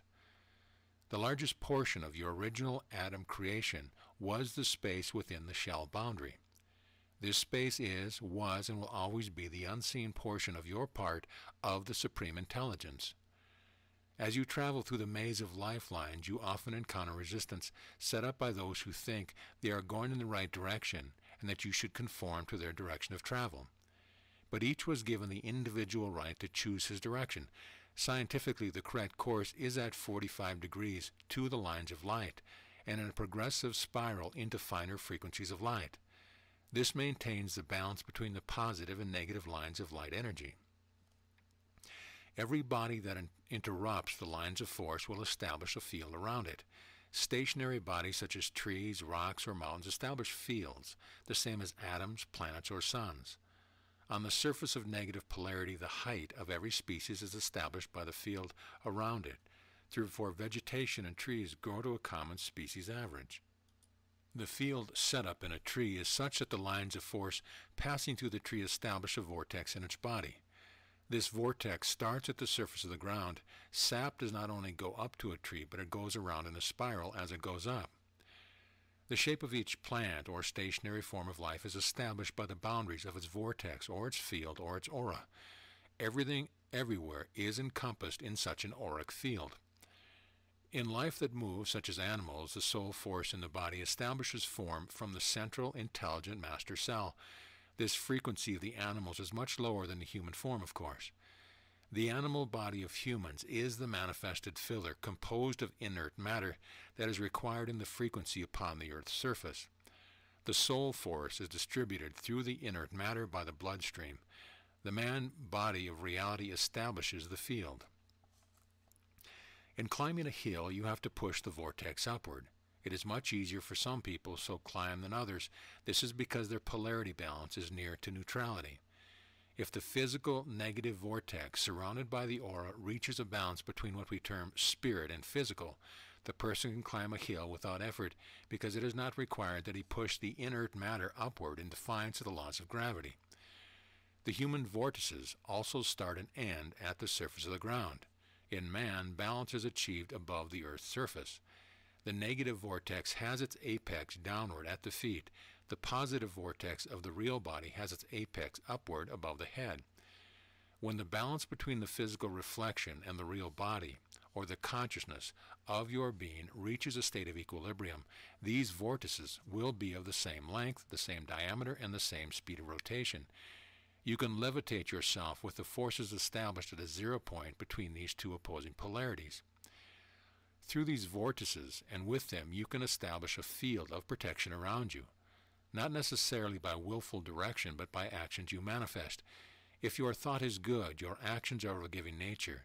If you are concerned with the welfare of others, you automatically establish a field of protection around you because the universal mind compensates directly and equally by every thought and action. The zero balance between the physical vortex and the vortex of the real, conscious, everlasting you is difficult to hold. You may be unbalanced slightly in one direction or the other, in one belief or the other, in the manifested action you perform. The purpose in your being on the surface of the planet is to bring about a balance, first in your own control and next, a balance between each of you, an understanding, a compassion, a love that is not expressed in words. This balance cannot be maintained mechanically, for you don't know which vortex to increase or decrease. But by following the basic principle of the Golden Rule, by doing all things in moderation, you will arrive at a point of equilibrium where you will be able to know which side of the zero you must bring up or down. When you reach a state of zero polarity between your individual vortices, you are at one with the infinite mind. You can know anything, you can see anything, and you can be anything of your own choice so long as you maintain that balance.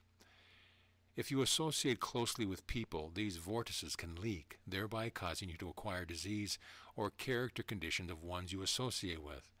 This is also responsible for what we call love, not the real love, but the physical attraction of one for another, oftentimes of one sex for the same sex.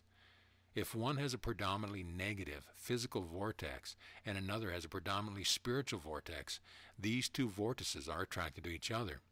This is not the condition of love, it is a condition of mutual attraction by two people who may seem to be entirely opposite in every other respect. Someone at a distance from you cannot affect you, but in close association you will assimilate characteristics of another person. These are natural things because nature wants to balance everything. The spiritual person is attracted to the predominant materialist and vice versa. The leakage of vortices is something you should watch for. You can assimilate character, understanding, and love by association with people who demonstrate these characteristics. Therefore, you should try to associate with these types of people. The vortex of the human physical body will also cause people to be repelled. Oftentimes you will meet one whom you immediately dislike intensely. This is not a condition of knowing the other person. It is a natural condition of polarities repelling each other. These things are beyond the scale of records as far as individual goes. It is not possible to compute and understand the vortex of all individuals. Individually, however, you can try to understand your own and the effects of the vortices of other people upon you.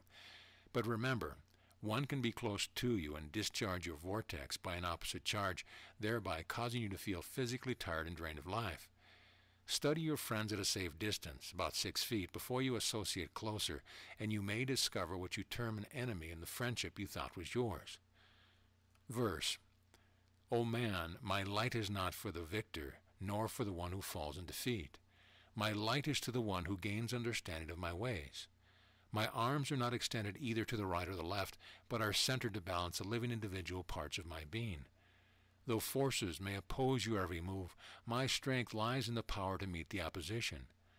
Though evil may tempt you, my light is brightest when the evil is overcome, for evil is not of my creation, O man.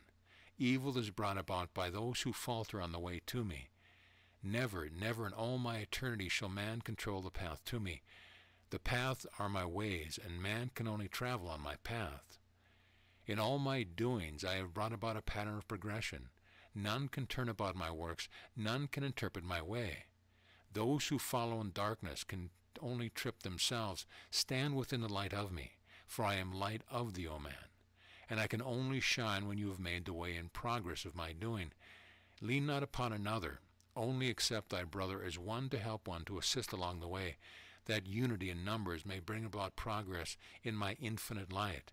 Fear not, there is no fear within my being of you. Fear is only added by the things that you do not know within the pattern of my ways. Reach within, I am there. None can scare you where you find the me in thee. Stand upright. Death is only that which adds to those who have performed the grade. Fear no evil. Stand within my light. Feel my living light within you. Know that I am there throughout eternity. Chapter 6, The Angels of Space. And the angel that talked with me came again, and waked me, as a man that is wakened out of his sleep. Zechariah 4:1. This paragraph fits almost exactly the experience that I had on August 24th, 1953. Angels were always considered by me to be some vaporous type of afterlife that just floated about here and there. My entire concept of things changed with the physical manifested experience of one of these angels to me. From the position of the full moon, I judged it to be about 2 a.m. Here on the desert it is nearly as bright in full moonlight as it is in daylight. I awakened, not knowing why, but sensing that something had happened that had disturbed me. We sleep outside about 6 months out of the year, so that you can see that our bedroom is readily accessible. As I looked up from the bed, I saw a man standing about 6 feet away from the foot of the bed. This was not uncommon, as we operate a public airport, and we have been awakened many times by our dogs barking at people coming in during the night. However, at this time, not a sound was heard from the dogs. This I recall later, and it was certainly unusual. I asked the man what he wanted, thinking his car might have given him trouble, and he had walked into the remote airfield, as many others had done before. At the same time, I sat up in bed. Beyond the man, about 100 yards away, hovered a glittering, glowing spaceship, seemingly about 8 feet off the ground. I knew then that he was not having car trouble. The man said, "My name is Solgunda. I would be pleased to show you our craft." My left hand and arm were still under the covers. I pinched my wife in the side to awaken her. Solgunda smiled, like he knew what I was doing. I pinched her again. She normally wakens very easily. I didn't want her to miss what was taking place. Solgunda smiled again, still no response from my wife, so I pinched her hard. Solgunda nearly laughed aloud. My wife didn't wake up, and somehow I realized Solgunda had her under some kind of control. I hopped out of bed, clad only in my undershorts. Solgunda preceded me for a few yards, and then I caught up with him and walked beside him. Not a word was said as we walked to the ship. In fact, I never said another word to him. From the time I got out of bed until I returned to it, every time I thought of something to say, he was answering me before I could speak the first word of any sentence. This proved to me their perfect ability to communicate by thought transference. As we approached the craft, I began to get butterflies in my stomach from about 50 feet away. Coming nearer, my hair seemed to want to stand up on end. This feeling disappeared instantly upon entering the ship. The craft was about 36 feet in diameter and about 19 feet high. It looked like the same type that George Adamski photographed in his close-up. The interior was about 18 feet in diameter and about 10 feet high. The walls were of some opalescent material like our imitation mother-of-pearl. There was a shelf around the inside below the portholes about an elbow height from the floor when one was standing. A column extended from the ceiling to the floor in the center of the ship. 3 other men were on the craft when we went in. They were all the same approximate height of Solgunda, who was about 5 feet 7 inches tall. These 3 men smiled but never spoke, and I didn't learn their names. Solgunda demonstrated their retractable seats, which formed a lounge which extended out of the walls. He showed me several celestial navigation instruments, and then we went below the main deck, through the manhole, into the power-generating room. Below the deck it was necessary to crouch down on a circular catwalk. There the power mechanism was exposed to view, and I understood the principle of operation which Solgunda apparently picked up by telethought. We left the ship after what I judged to be about 20 minutes. Solgunda walked back to bed with me, where my wife was peacefully sleeping. When I climbed back into bed, I wondered if the strange feeling I had in my stomach was going to affect me in any way. Before I could put all the thoughts into words, Solgunda said, "No, you'll be all right," and instantly disappeared. About a minute later, the ship slipped slowly into the sky and was out of sight in less than a minute.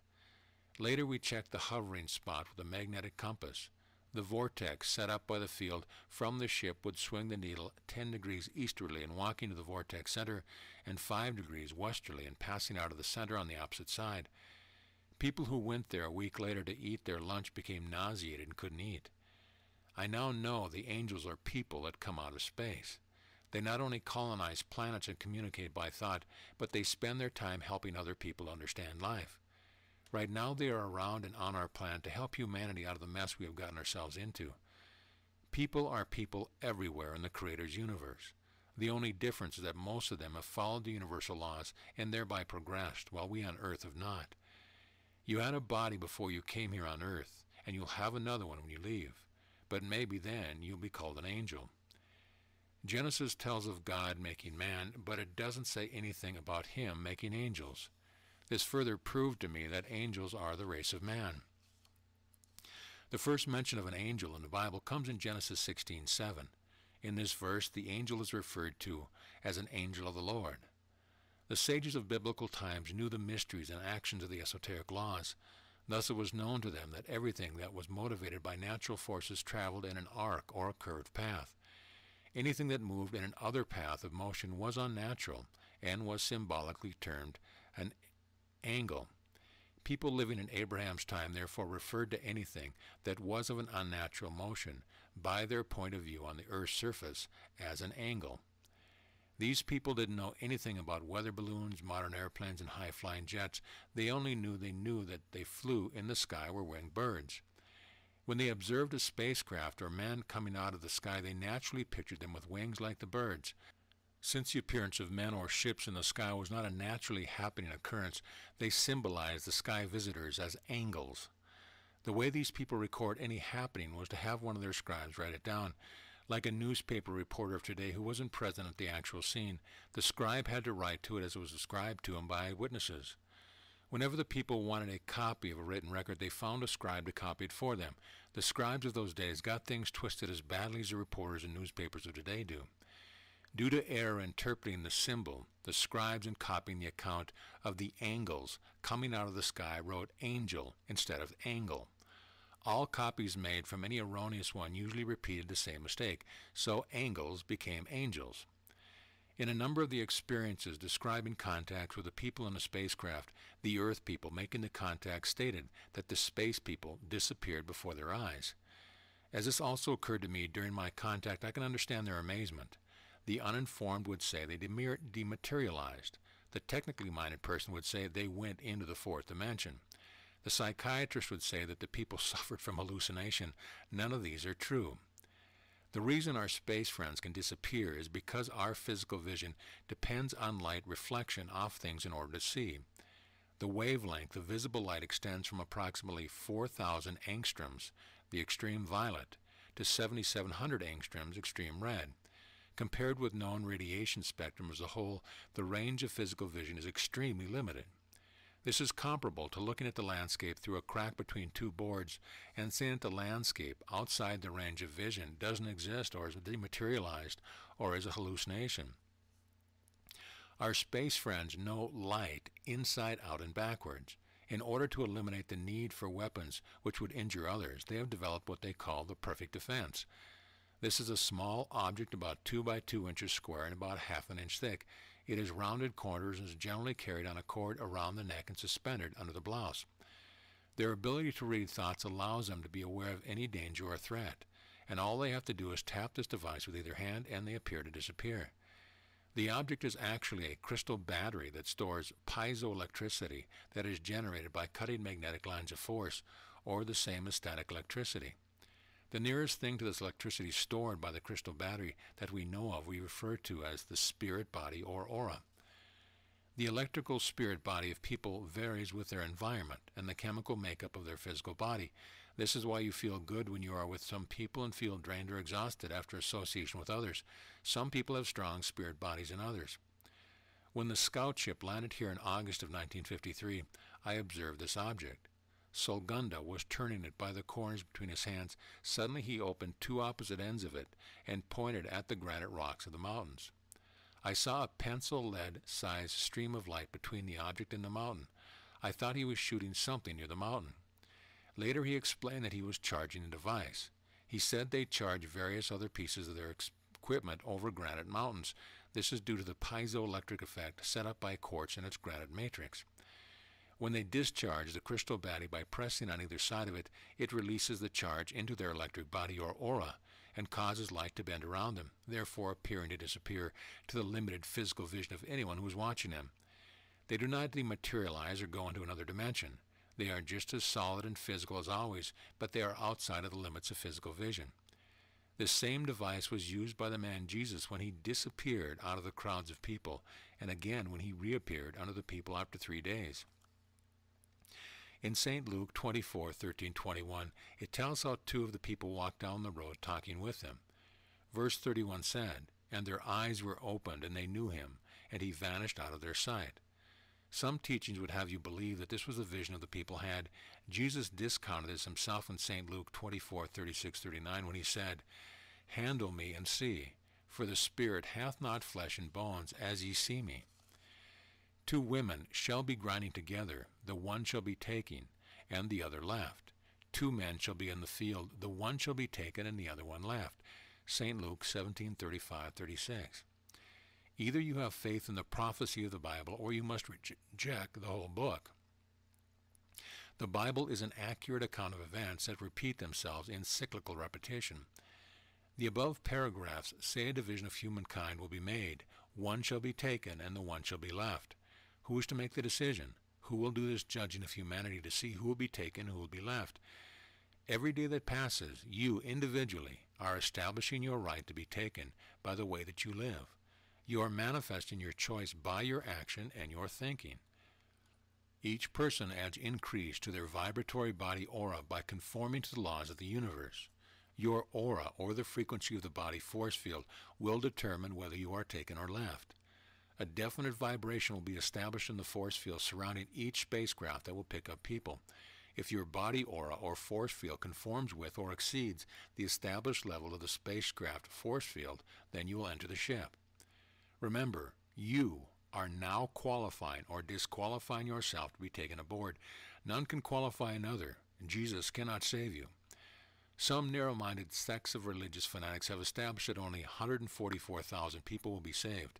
Of course, they are part of the chosen few. Those who will be taken and those who will be saved are two separate conditions. The next thing one asks is, where will the people who are picked up be taken? This is answered in St. Luke 17:37. And they answered and said unto him, Where, Lord? And he said unto them, Wheresoever the body is, thither will the eagles be gathered together. Naturally, the eagles gather together in the sky. This was said in a parable at that time because the people in the biblical days didn't know what it was to fly in the skies. It was not meant for the people of those days. It was said for the people of our time. The space people, or angels, explain that the people who have been taken aboard their craft in those times were not taken aboard because they were better than anyone else. They explain that those people were taken aboard for their own test purposes, to see how different types of people would react. Each one which has been so honored was readily accessible in a remote place. They were of cooperative minds, and each represented a different type of Earth people.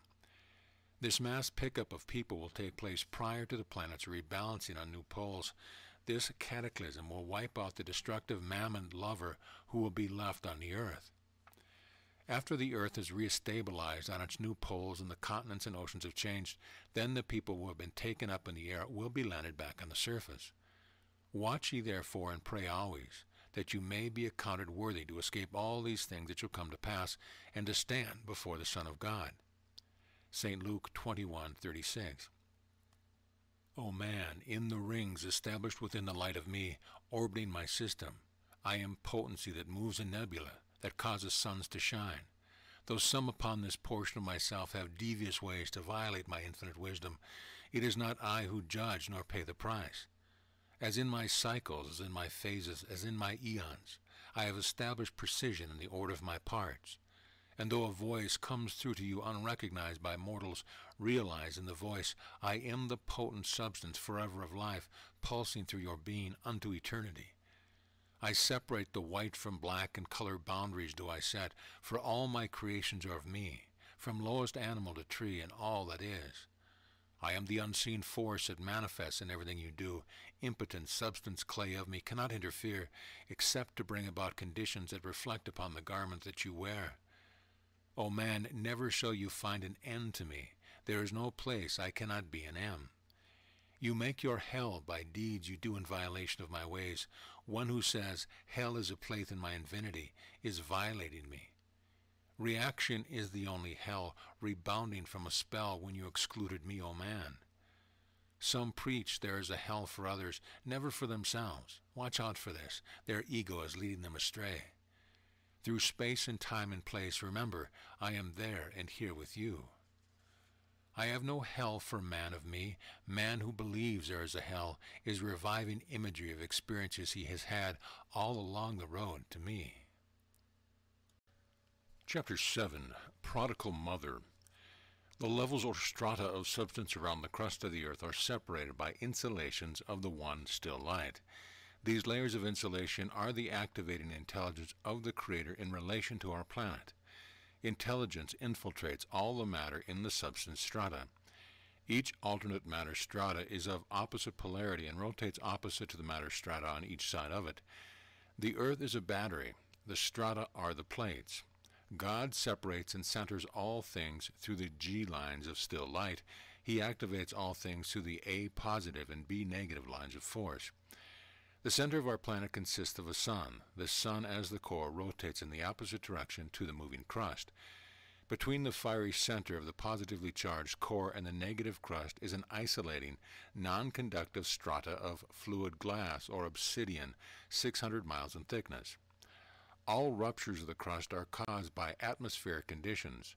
There are several well-defined areas on the surface of Earth where vortices of magnetic energy are located. In due time, these vortices will bring about the rupture of the crust, termed volcanic action. The earthquake faults were brought about by interruptions of the force field around the Earth.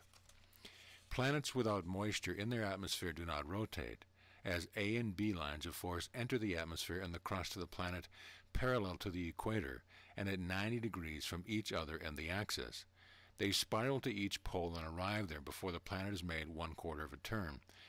Emitting from the poles, they encounter resistance in the form of uninterrupted A and B lines of force, bringing about the phenomena termed aurora.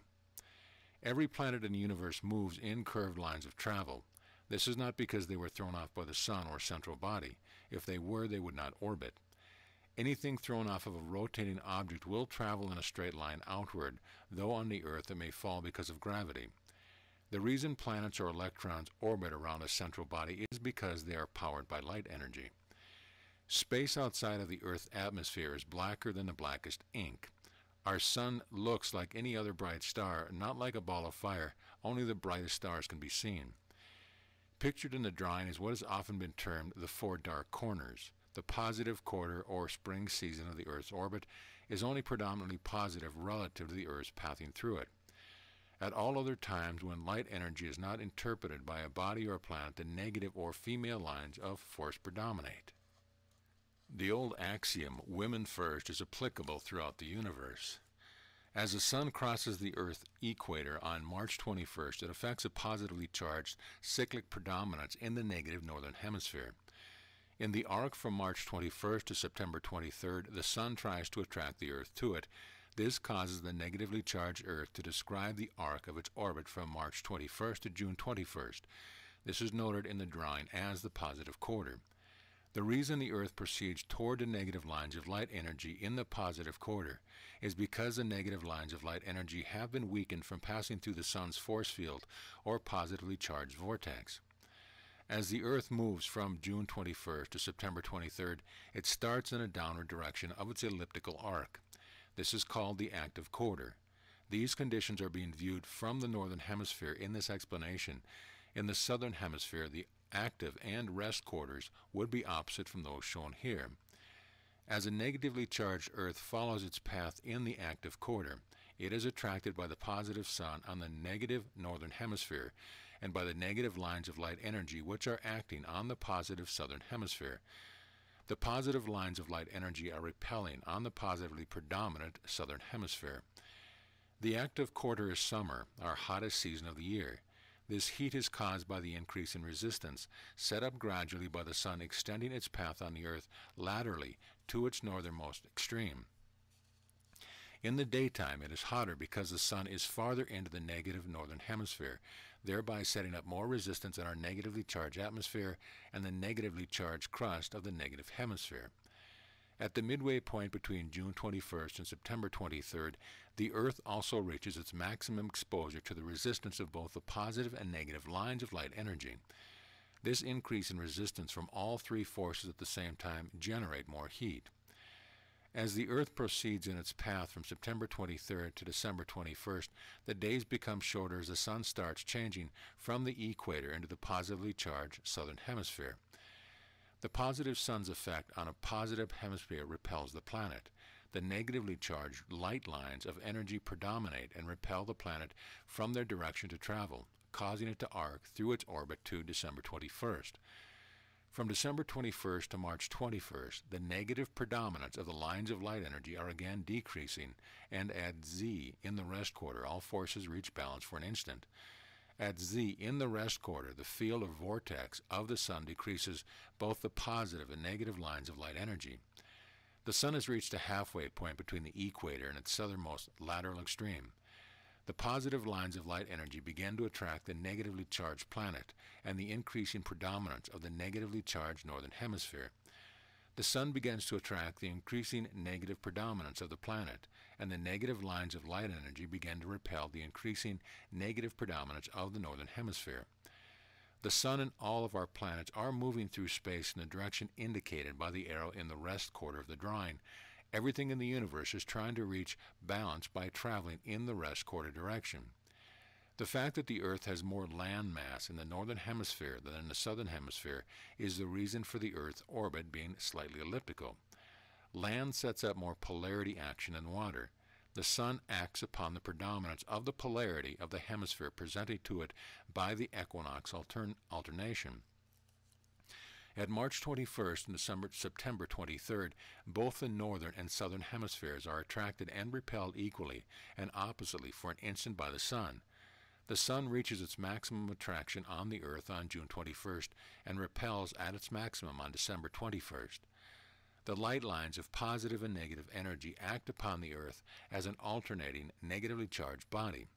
The sun acts upon the oppositely polarized hemispheres as they are presented to it in the seasons. The relative increase or decrease in polarity action varies continuously depending upon the tilt of the Earth, the resistance of the sun's force field, and effects of the quarterly cycle upon each succeeding cycle.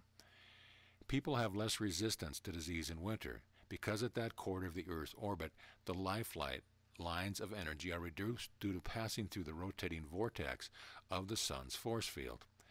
Any change of polarity predominance in the Earth's atmosphere or crust will result in climatic changes. This is how positively charged particles from hydrogen bombs have caused weather changes and extremes throughout the world. Our atmospheric strata is only a thin layer of gases and moisture emitted from the crust. Our frequent charging of the atmosphere with radioactive substances is a slow process of self-annihilation. The temperature drop noted after each atomic bomb blast is caused by the inrush of frigid air from higher strata. If 30 atomic bombs were exploded in 30 days, our Earth population would be forced underground by the extreme cold. Verse: O man, I expand the buds in the springtime of my seasons. I bring forth hues of colors in the sunset. I breathe forth fragrance from the flowers. I build a nest. I surge with joy and love that you may grow in unity and compassion. I bring about the warmth of my breath in the season of my summers, that man may know the fullness of the harvest, that man may see the repetition of my doing an example all about him. And then I bring the cold. I change my colors. I cool my breath. The leaves of me fall to nourish the soil, that once again I may come into the fullness of my springtime. And then I breathe my holy breath through naked branches into the blast of winter. I crown my mountains with the purity of whiteness and mantles of snow. I freeze my rivers so that man may know the change that comes about in the season of my densities. I blast the breath of storm, and I tire of cold and bring my seasons and cycles into repetition. My numberless worlds are there for man, the mysteries are there at hand to see, so man may know the me in thee. When he solves the problems of my doing, then I shall know he will grow in me. He will know with me eternity. This same principle of light energy maintains the Earth's cycle of day and night, temperature, tides, and relation and effects of the moon on the Earth and her people. The sun does not emit life of itself. The sun transmits positively polarized force which reacts upon the Earth because of its negative polarity. The moon is one of the bodies acting as a governor to the Earth. The Earth's tides are a fluid drive connection between the motor generator battery Earth and the governor moon. Gravity on the moon has no effect upon the Earth. The only effect of the moon upon the Earth is by polarity action of the Earth's force field and by interruption of the light lines of force. The Earth is surrounded by a self-generated force field. Nothing inside of the Earth's force field is affected by anything outside of it except through the attracting or repelling effects of polarity in the line of light energy or the sun. Gravity within the force field generated by any body is not subject to the action of any body outside of the force field, unless the body outside of the force field is of an opposite polarity. The moon and the Earth are both of negative polarity, as are all humans in their physical substance, and all bodies that can be seen by reflected light. All negative bodies generate a positive force field, and all positively charged bodies generate a negative force field. Temperature is the result of light forces acting in opposition to each other. Magnetism is an effect of primary light energy in opposition produced as a result of its interruption by any body. Electricity is an effect of magnetism in polarity opposition. Heat is an effect of electricity in opposition. Contraction and expansion are opposite effects of heat, or the lack of it. The Earth's force field is the boundary of everything inside of it. Nothing can come into it or go out of it without conforming to its positive polarity. The space people can alternate the polarity of the force field around their ships to conform to the positive polarity of the Earth's force field while they are passing through it. The moon never was hurled from the Earth, and it will never be part of the Earth due to the Earth's force field. Let us start in the positive quarter and rotate the moon around the Earth. The small arrows shown on the moon indicate the direction of the forces set up by polarity affecting the moon. The A arrows represent attractive forces, and the R arrows stand for repelling forces. At all times, these forces are changing their predominance, which establishes the moon's orbit around the Earth. The moon's orbit speed is fixed according to its change of negative polarity. The secondary light rays from the positive sun and the positive line of light energy warm the morning cycle from 6 a.m. to 12 noon. This occurs by the attractive resistance heat effect in our negative atmosphere and crust of the Earth. The force field does not decrease these polarity effects because their polarities are both positive, therefore they offer no resistance to each other. The heat registered during the hottest part of the day is in the active quarter from 12 noon to 6 p.m. Higher temperatures are registered in this quarter because the sun and positive lines of light energy are setting up attraction resistance within our atmosphere, and the negative lines of light energy are setting up repelling resistance. Two forces are working in attraction to the Earth's polarity, and one force is working in opposition to it. The negative lines of force also meet resistance of the positive force field, which acts as a reflector. From 6 p.m. to midnight is the negative quarter. Both the positive lines of light energy and the sun's attractive forces are eliminated, and the negative lines of light energy maintain only the heat of resistance by repulsion. The forces of the active quarter fade away, and the negative physical bodies of people become tired and sleeping during the negative quarter. In the rest quarter from midnight to 6 a.m., the sun's positive force, the positive lines of light energy, and the negative lines of light energy set up no resistance of attractive or repelling forces. So the atmosphere and crust cool off in the coldest quarter of the cycle, because the Earth is shielded from the three forces. For the same reason, more people die from natural causes in the rest quarter than in the other three quarters combined. This is because their physical resistance is low. In other words, none of the three life forces of light are active in the physical body during the rest quarter. This is what rest is, the lack of polarity opposition forces. Everything is meant to rest in the rest quarter, and all of nature does it, except in cases where the positive polarity is predominant. People on a predominantly negative polarity cannot stand to work on a graveyard shift. People of a predominantly positive polarity are often called lazy because their active quarter and rest quarter reactions are opposite, and they want to sleep in the daytime. It has been maintained by science that the moon causes the tide. This is not so any more than the profession that heats come from the sun. The polarity predominance alternates between the northern and southern hemisphere of the Earth and causes the force field to oscillate. The erratic orbit path of the moon follows the oscillation of the Earth's force field.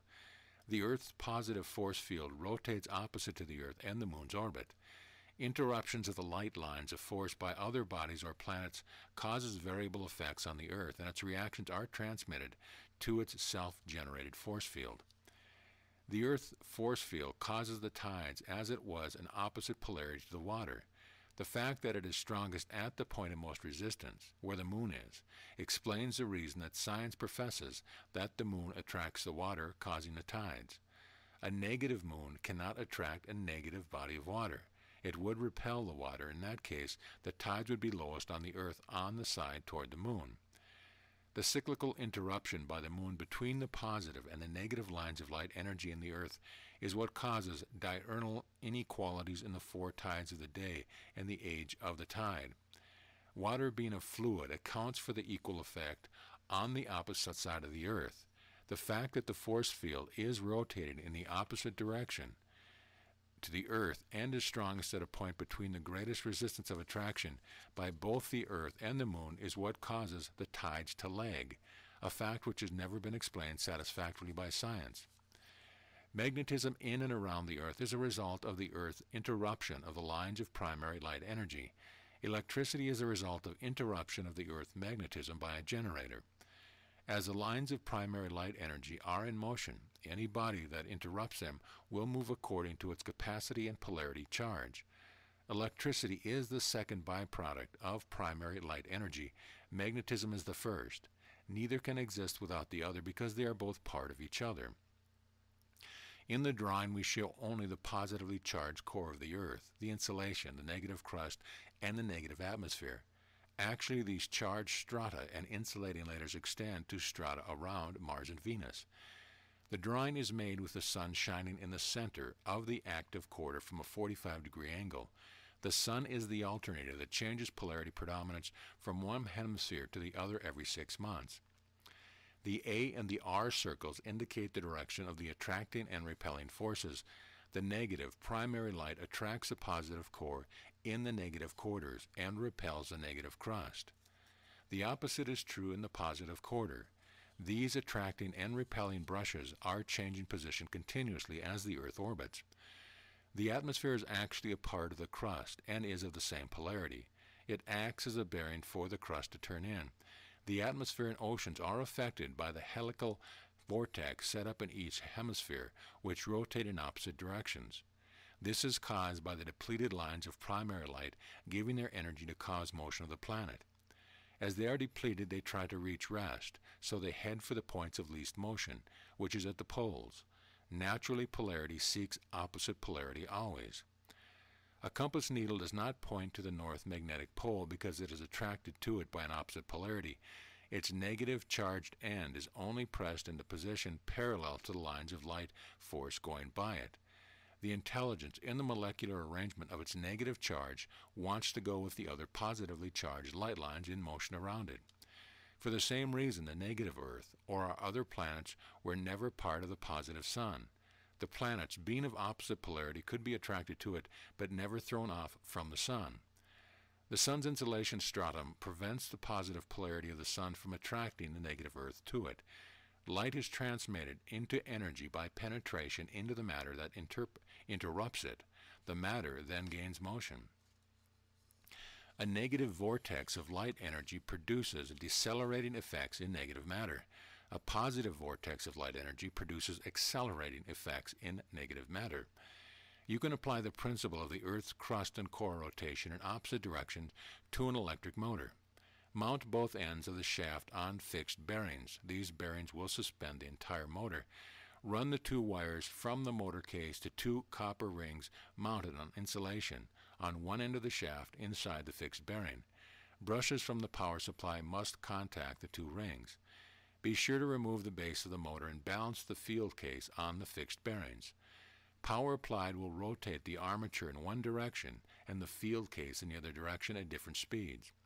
By applying a pulley to the shaft and another to the case, then running V-belts from both pulleys to a common point of work, the torque force of the normal base-type electric motor will also be applied to the work.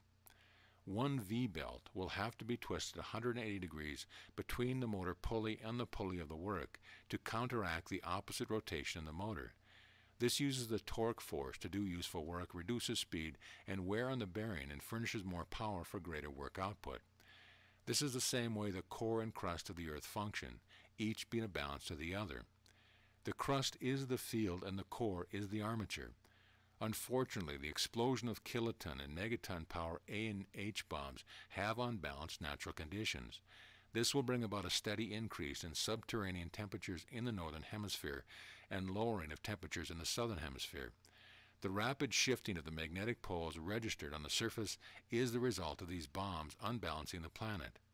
Wherever the magnetic poles on the negative polarity surface are found, they indicate where the axis of the positive polarity core is located under the crust.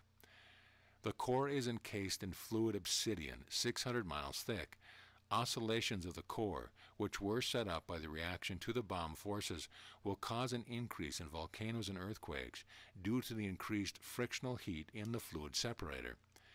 Throw the fine balance of the electric motor case out and see what happens to the armature if it were floating in a fluid. Any spinning gyroscope will wobble if it is moved from its plane of rotation. The Earth works like a gyroscope. Magnets, atoms, planets, and people all have polarities of either positive or negative predominance. Because a body predominates in one polarity does not mean that the substance of its composition does not include matter of the opposite polarity. When your positive polarity body reaches predominance, your negative polarity physical body dies. The same thing applies to planets, magnets, or atomic structure. The nuclear or positive polarity devices being exploded in our negative polarity atmosphere are rapidly bringing about a condition of polar change on the Earth's surface. The emission of positive polarity particles or fallout from the H-bomb tests are unbalancing the polarity predominance of the Earth. The positive fallout particles are attracted to the negative polarity, north magnetic pole. When the positive particles fall, they are on negative polarity ice. The resistance causes heat, causing the ice to melt. The negative polarity water released by melting is repelled by the more predominantly negative polarity crust of the Earth into a less predominantly negative polarity atmosphere. In the air, it is attracted in a spiral course to the positively predominant southern hemisphere, where most of it is attracted to the positive polarity south magnetic pole. This causes ice to build up at the southern pole and melt at the northern pole, bringing unbalance to the planet's axis indirectly from the explosion of nuclear bombs. The magnetic poles registered on the surface of the Earth's crust are in reality the axis points of the Earth's positive polarity core. As more bomb tests transmute negative polarity matter to a positive polarity condition, the effects can be registered in many ways. The magnetic declination shown on the Los Angeles R2 sectional aeronautical chart dated March 10, 1953, shows that the 15-degree east magnetic declination line at 115 degrees 50 minutes west longitude at 34 degrees north latitude line, the chart dated September 27, 1955, shows a shift of the 15 degrees east magnetic declination to 117 degrees 2 minutes west. This is a change of 1 degree 12 minutes in 2.5 years, or 28.8 minutes per year. Formerly, it was slightly over 9 per year. The main reason for low layers of smog over most of the big cities is because the carbon particles in the air are not repelled upward as they used to be before the advent of the H-bomb test. The polarity of these particles normally become negative. They are becoming less negative due to the fact that carbon assimilates radioactivity on positive polarity. Thus, the repelling action is reduced and the particles hang closer to the surface instead of rising to be dispersed by the winds at higher altitude. Magnetism is the positive and negative fields generated by the revolving planet interrupting the positive and negative lines of primary energy present in all space. Electricity is the force generated by an armature interrupting the positive and negative lines of magnetism. Each has its effect on the other and can be converted into the other. The time field separates all primary polarities, all magnetic polarities, and all electrical polarities. This time field is unseen, infinite, and maintains the balance between the opposite charges present in all bodies. This balance is manifest in all new creation. With the continual testing of nuclear devices, the planet's unbalance will increase by the equal and opposite reaction of polarities coming ever closer to balance. This will bring about more ionization at the atmosphere, with an increase in smog, humidity, and clouds. Then the Bible prophecy will be fulfilled that said, "The sun will no longer give forth her light." Verse: "In the pattern of my ways I live my life in many forms, known and unknown to other parts of me. I live in space of me to constantly supervise my doing. I live in soil to nourish my roots. I am the sap, the blood, and every density I am. I live my life and love it too. Being the loving love of you, thrilling where you express the me in thee. My life is sad only when you are mad at other parts of me, only when you manifest hate to destroy. Then I wait patiently for you to recover, to discover that you have only injured me and thee. Your every fight is my fight too, but not when it is aimed at other beings of me. Your fight is to overcome the urge to purge yourself of war and woe. None can hold to me and proclaim victory over others of my parts of foe. I am here and there and everywhere. Justice is fair play with me, and mine is my eternity of now. The New Jerusalem referred to in the Bible in Revelation 21:10 is not really new. It is the positive polarity moon that has been orbiting around the Earth for many thousands of years. This satellite, called Shantia by the space people as a spacecraft, their name for the Earth is Shan. Chia means child in their language of the Solix Mal, or solar tongue. Therefore the name of this ship is Earthchild in English. This same craft was called the Star of Bethlehem over 1900 years ago at the birth of the child named Jesus. This positive polarity spaceship is square. This is not new information. It has been before our eyes hundreds of years in print, though it was not recognized.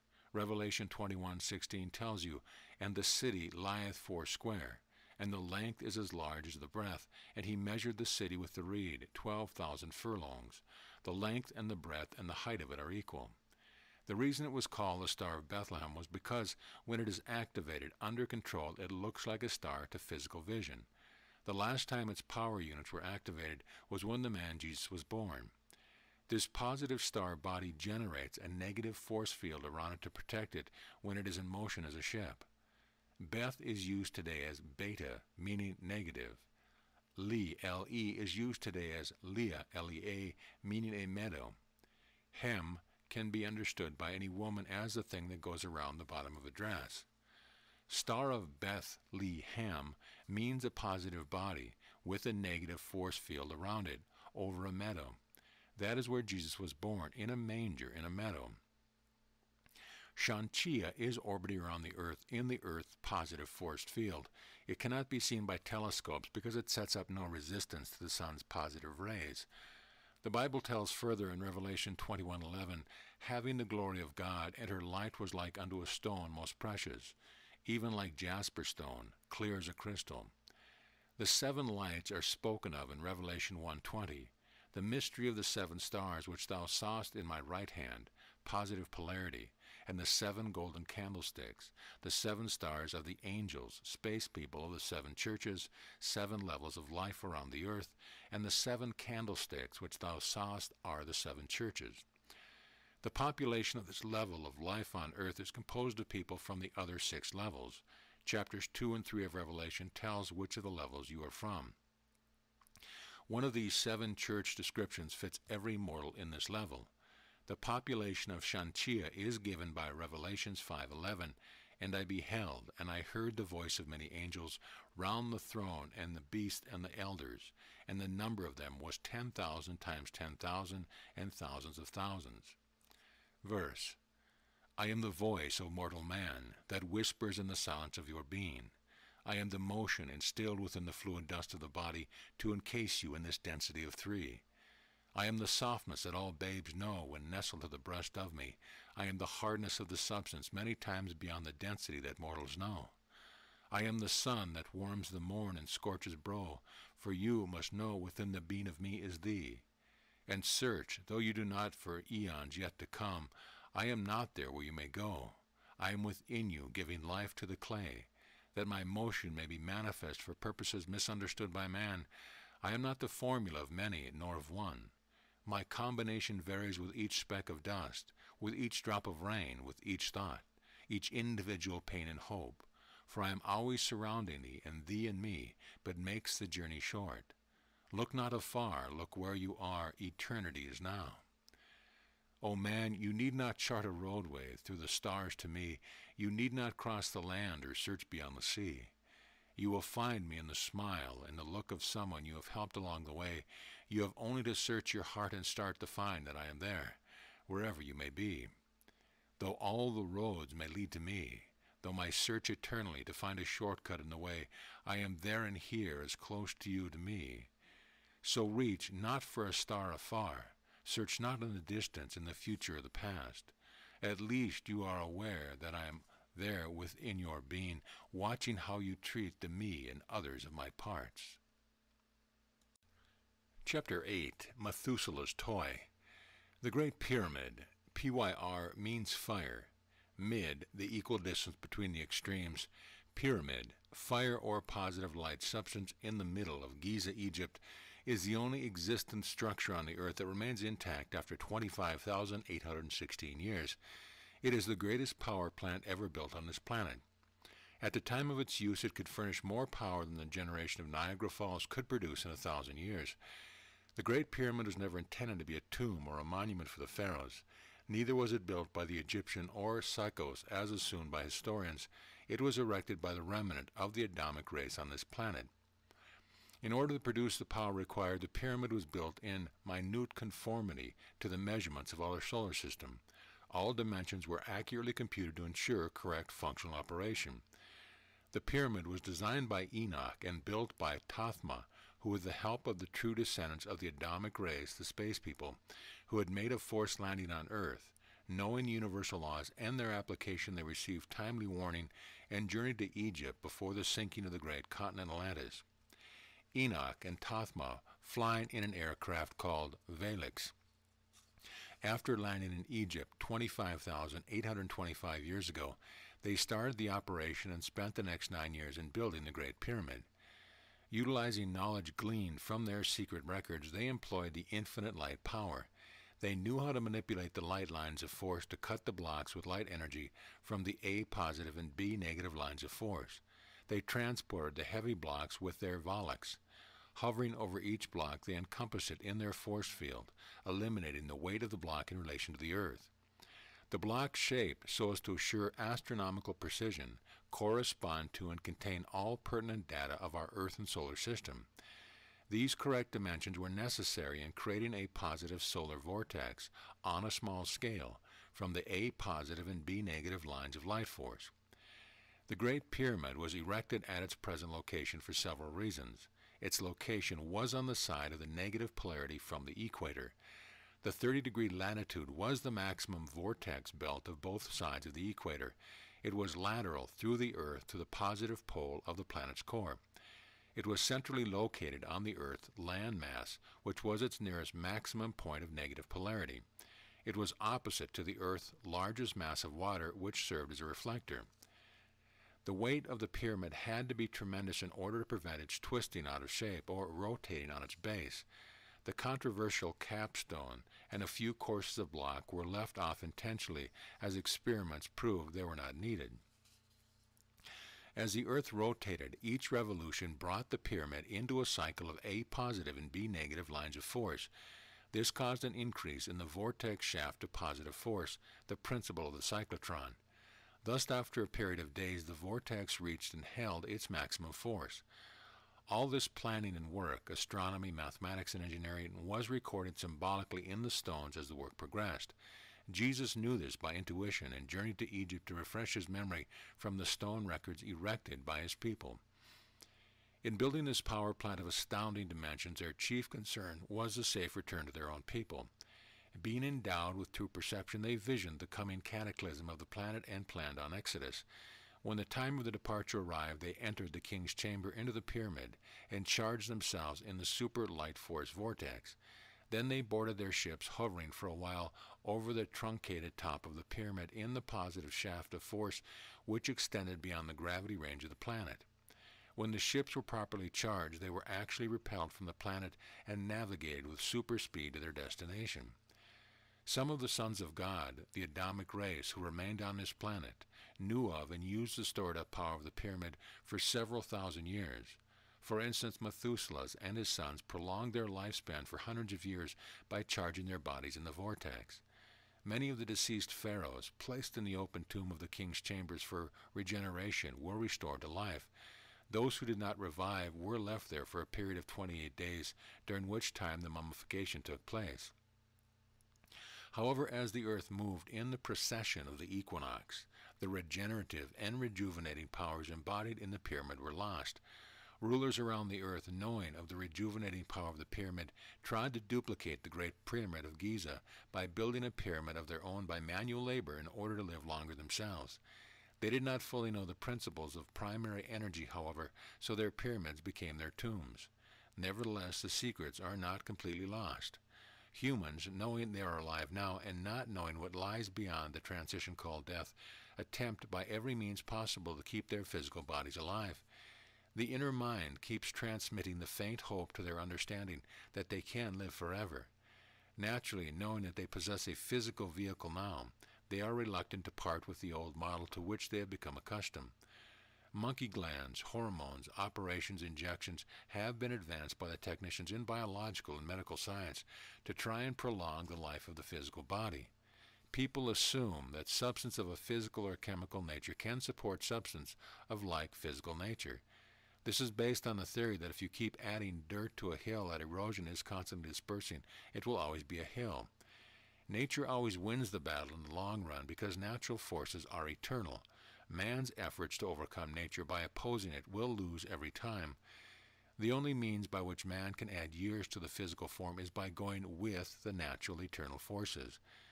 Life is eternally continuous. Humans have placed the limits of was, are, and will be on life. These divisions of time are from the physical brain. The flesh we call the brain only understands now. It only exists in the physical body for now. It cannot understand anything beyond its own limits of birth and death. All physical substance changes in time. It is understandable when one has spent his years in building up association, friends, family, why he wishes to remain here longer. His brain concept of the physical body does not want to give up its encasing form. The biggest trouble on this planet is that when you get smart enough to do something with the knowledge you have acquired here, death intervenes. Our lifespan is just too short. In Genesis chapter 5, it tells of Seth, Enos, Jared, Methuselah, and others living for hundreds of years. They were so close to the knowledge of their ancestors of the Adamic colony on earth that they used their fountain of youth principle to add to their lifespan. Rejuvenation is done with the infinite light, or what is called God power. In the application of this power, the one receiving it does not see, feel, taste, smell, or hear anything. I have the information to make rejuvenation possible, adding 50 to 80 years onto the average lifespan, plus resumption of youthful virility. The only difficulty I will have is that we are on a planet that is revolving.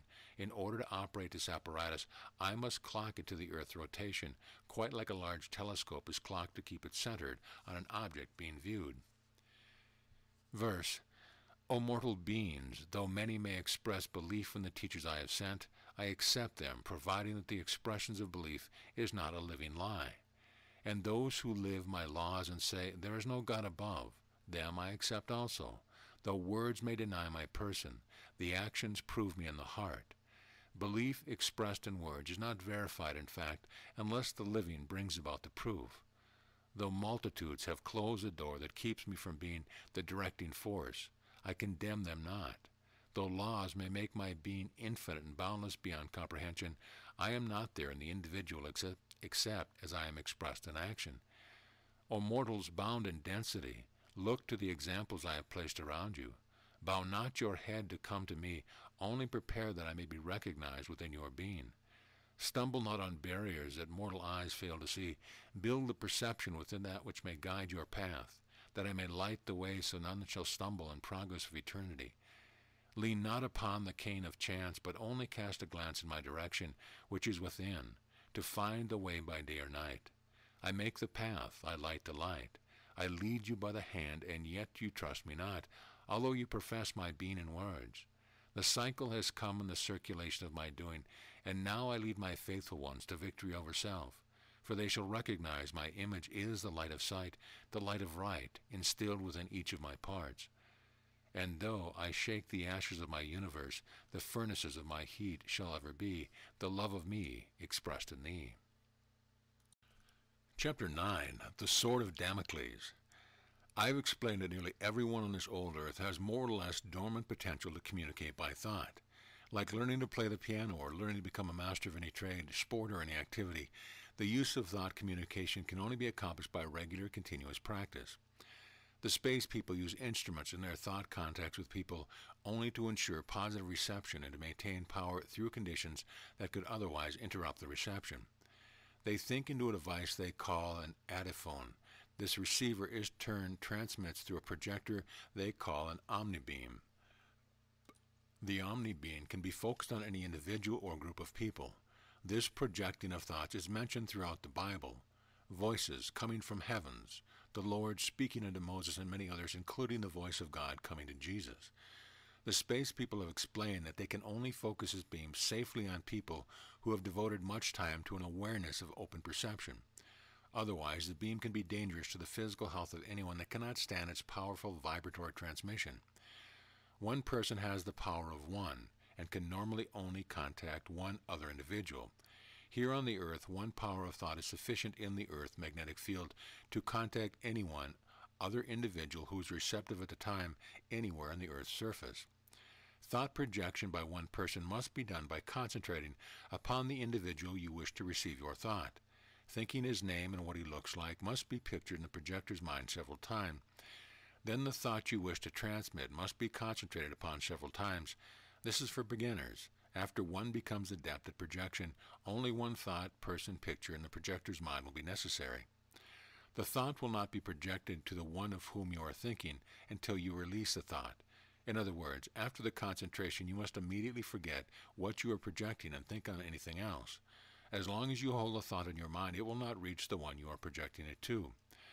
Unless the person you are projecting it to is in a receptive state, he may not receive the thought. To be receptive, you must make your mind a blank. Do not think of anything while trying to receive the thought of others. With continuous practice, your projective and receptive ability will become apparent to you. The power of thought can be increased by the increase in the number of people. One person has 1 power. 2 people have 8 power. 3 people have 512 power. This power cubes its resultant to the maximum of 12 people. This is the formula Jesus gave to the people when the creative spirit spoke through him, saying, "When 2 or more are gathered in my name, there am I also." There is the force that the Supreme Intelligence used to think the universe into being. Nothing can be manifested without first being thought of by someone. As I have said, 3 people have the projective force of 512 power. 4 people increase it to 134,217,728 power. When 12 people combine their thought force in unity on any purpose, that purpose would be accomplished. That is the reason Jesus did not select his disciples from among the intellectual of his day. He would have had too many fixed ideas to undo in their minds. Instead, he picked common people from among the multitudes, only one of which would even write. He knew that it would be easier to use the power of 12 simple-minded people than to undo the dogma, custom, and religious illusion established in the minds of the learned. Most of the acts Jesus performed were done through the concentrated power of his 12 disciples, with Jesus controlling his tremendous power. These acts have been termed miracles by people who didn't understand them. There are no miracles. Everything comes about by the natural laws of cause and effect. Thought is the causal force of all effects. Thought is of a positive polarity predominance, as it is a causal or projective force. In the physical level of negative polarity predominance, thought cannot manifest by itself. Polarity requires that 2 poles be active to manifest a result. A battery with only a positive pole will not produce current. Duality is required in equal and opposite forces in order to manifest action as the resultant. Motion can only be when unbalance exists. That which is in balance cannot move of itself. Some other force must cause the action. This is why the expression of God helps those who help themselves is a universal law. The Bible tells you that God rested on the 7th day. Nowhere does it tell you that God started creating again. It says that God completed his works. This means that God is still resting and can only be manifested through man, who was given dominion over all things. This in itself is proof of reincarnation. God made the race of man and then rested. Everyone of the race of man was created simultaneously. No one is older or younger than another. When God rested, creation was terminated by God. Birth of babies on the earth is only the repetition of their eternal creation here or somewhere else in the universe before. Death is only the departure from negative polarity manifestation to positive polarity manifestation. Life is only manifested through the interchange of motion through the unbalanced opposites. God is no thing. If God were a thing, God would have individuality and could not be infinite. For individuality is only a part of everything. God is referred to as He, the Father, etc. by the Church. This nullifies God's infinity and gives male gender to God. This excludes everything feminine and of a negative polarity. The Church would have God in the image of man, rather than man in the image of God. To use God power, you must bring it out of stillness and manifest. it through expression or motion to produce a given result. In giving man dominion over all things except his fellow man, God expected you to use the infinite intelligence of universal being to manifest results. Why did Jesus say he came to bring the word? He could have easily communicated with anyone he wanted to by thought, but he said he came to bring the word. The reason was that he knew the power of God, or rest, could only be manifested in a predominantly negative polarity level of life by an equal interchange of thought, positive polarity, and expression, negative polarity. It is not my intention to prove this formally to you, but rather to let your reason and experience prove it to yourself. Look back through your experiences and recall if the following has happened to you before. Apply it now and make it work for you. God's power has no limits except those that man creates. Think regularly every night between 6 p.m. and midnight of something you need. This is projecting positive thought by concentration into the negative polarity receptive lines of force, which alone are active in this quarter of the 24-hour rotation of the Earth. Then during the time from 6 a.m. to noon, which is the positive quarter relative to the projection polarity lines on Earth, express in words that you do not want the things you thought about during the 6 p.m. to midnight quarter. By attraction, positive thought to negative force and negative expression, the word, to positive force, you can receive that which you have put the forces of the universe in motion for. This should be done regularly, night and morning, for a 28 consecutive days, 1 magnetic month, and then release it by forgetting entirely about it. This can be used for others, especially if you do not tell them what you are doing for them. Telling them will bring their mind action into play and will interfere with the results. Once this formula is applied exactly as given, nothing in the universe can prevent the results from manifestation. You must think what you need or others need and use the word or the power of opposite polarity and patiently wait for the result after forgetting about it or releasing it into God's hands. The Creator caused the universe to be. Then all was given under the dominion of man throughout the universe. Man, using the force of thought, can create new things for progression or create new things for destruction. Thought is the prime force and it is neutral. Words are the effects of thoughts. Whether they be good or bad, words are in the range of our physical hearing. They are the means by which thoughts are conveyed between people with sound. Various languages convey the same meaning by different sounds. There have been many arguments, discussion, and efforts to prove that things and people not seen in our life level can be materialized. The Bible tells many times about angels appearing before people apparently out of thin air. To believe in the Bible of Christianity with the concept that angels appeared in olden time and cannot appear in our time is certainly bull-headed orthodox. This is primarily done by some Christians who do not want angels to interfere with their selfish ways and pleasures. Much has been said about the space people of today materializing and dematerializing on several occasions. I can truthfully say that I have seen and talked with one of them that instantly disappeared in my vision, but I could still feel him when I touched where I had just seen him. Just as orthodoxy places limits on people's thinking, so does your physical sense of sight place limits on your seeing. Your eyes can only see within the range of the visible spectrum, about 4,000 to 7,800 angstroms in wavelength measurement. You cannot see the air, yet you breathe it. You can see water in its fluid density and its vaporous density, but when the steam is absorbed in the air, you cannot see it. Vibrations from about 20 to nearly 20,000 cycles a second can be heard with ears. Vibrations below our hearing level are called infrasonic, and those above it ultrasonic. Because the 5 lower senses all have limits, people's thinking have become narrowed into a groove that will not allow them to accept anything that is not within these limitations. Many of the space people live in frequencies of life beyond the human limits. By using methods developed by them, they can bring their body vibrations inside our visual limits as easily as we can condense unseen moisture out of the air into water and then freeze it into ice. Many spiritualist mediums can materialize people from beyond the door of death. Do not let yourself be confused, however, with these ectoplasmic figures or the words spoken through them. All figures of people generated through the ectoplasm of another person are from the transition or earthbound level, or are created from the mind of the medium. This is not to be scoffed at, as the power to create from the mind is a great one indeed. None of the space people from other levels of life are ever materialized through a medium. It is not possible to bring through ectoplasmic means anyone from beyond the Earth's force field. In order to progress to the finer frequencies of life in other levels, you must first know where you stand in this level. The creative spirit so designed his light universe that nothing can exceed its individual vibratory qualifications. Your individual record is being made daily by the way you live. Everything you think, say, or do is recorded in your aura. In the life following this one, you will only be able to progress to the highest level in which your light record will vibrate. No one is going to judge you but yourself, and you will be faced with the result of the record you established here. You must conform in the way you live to the laws of the universe. The densities are established by different vibratory frequencies of light. You can qualify to jump grades by the way you live here now.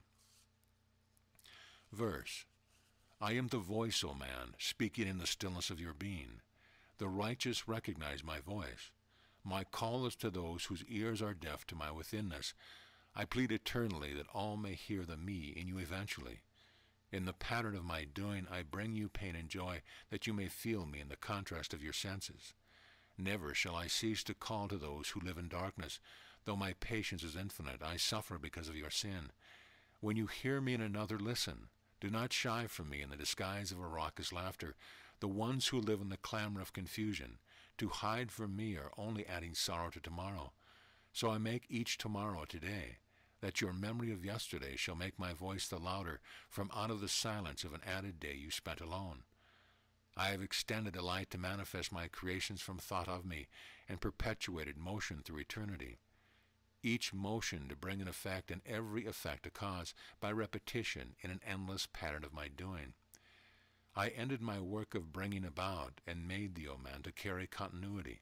My infinite watching is directed to you, my image of instrumentality, which is thee, O man. Whenever you sing, my heart sings too, through joy of your emotion. And when you assist another, the act of thee is devotion to me, and from me through thee. Whenever you sorrow, I am sad too. Each thrill you feel is transmitted to me. I too am ignored when you fail to see the me in others around you. Though you are in effect of my cause, O man, intelligent image of me, I only exist as effect of you whenever you cause me to be an extension through thee. Then am I active, then do I live, when you give effect to my cause in the love of me, through each day of my days, eternally. Chapter 10. The False Chariot. You must understand that the substance you call your body is very much like the body of an automobile. The chassis of which the substance forms is the eternal part of you. You can lose a limb or smash the body, and the chassis of your reality continues on. In physical level requirements, your material body is of an animal structure following the form of eternal man in the essence of your real self. This material structure is given life by the fact that the forms of crystals within the bloodstream are the powerhouse of your every motion. These microscopic crystals in the blood diffuse, refract, and reflect the positive and negative lights passing through you continuously. These crystals often become neutral. They lose their power like a magnet. Each of these crystals is polarized and carries polarity and opposition. This brings about the flow of your blood through light energy. Many times as these crystals neutralize, they will settle in the feet. This is the reason for the ancient teachings concerning the position of standing on the head, to circulate these crystals that have become neutral. The heart is caused to function by the circulation of the blood instead of vice versa. The heart serves only as a valve to keep the circulation going in one direction. The structure of the arteries is such that the cellular and atomic composition brings about a positive force upon the crystals in the bloodstream. The veins are such that negative force of light energy functions through them. Being of animal structure, man in the physical body requires crystals of an animal nature. Various refractory crystals found in animal foods are not reproduced by vegetation. The history of the mechanics of motion throughout the universe is locked in crystals. The records of all of that is as it was, and ever shall be, are concealed in the frequencies of various elements, known and unknown in their crystal perfection. Life is only given motion through various particles of matter in many forms. As the Bible tells you, the blood is the life. It transmits and circulates light energy into substance form of animal nature, which conforms to the pattern of man's real form. The flesh fills the real body. although the real body extends beyond the skin boundaries of the physical. As you are born in this form called the physical body, your instant beginning in this level was brought here in the seed, or the control master cell, through the infinite G line of light force. This control master cell was the beginning of your physical body. Under the functions of the control master cell, there are many other master cells. These master cells compose each one a center, the beginning of your vital organs and glands. The brain is a gland.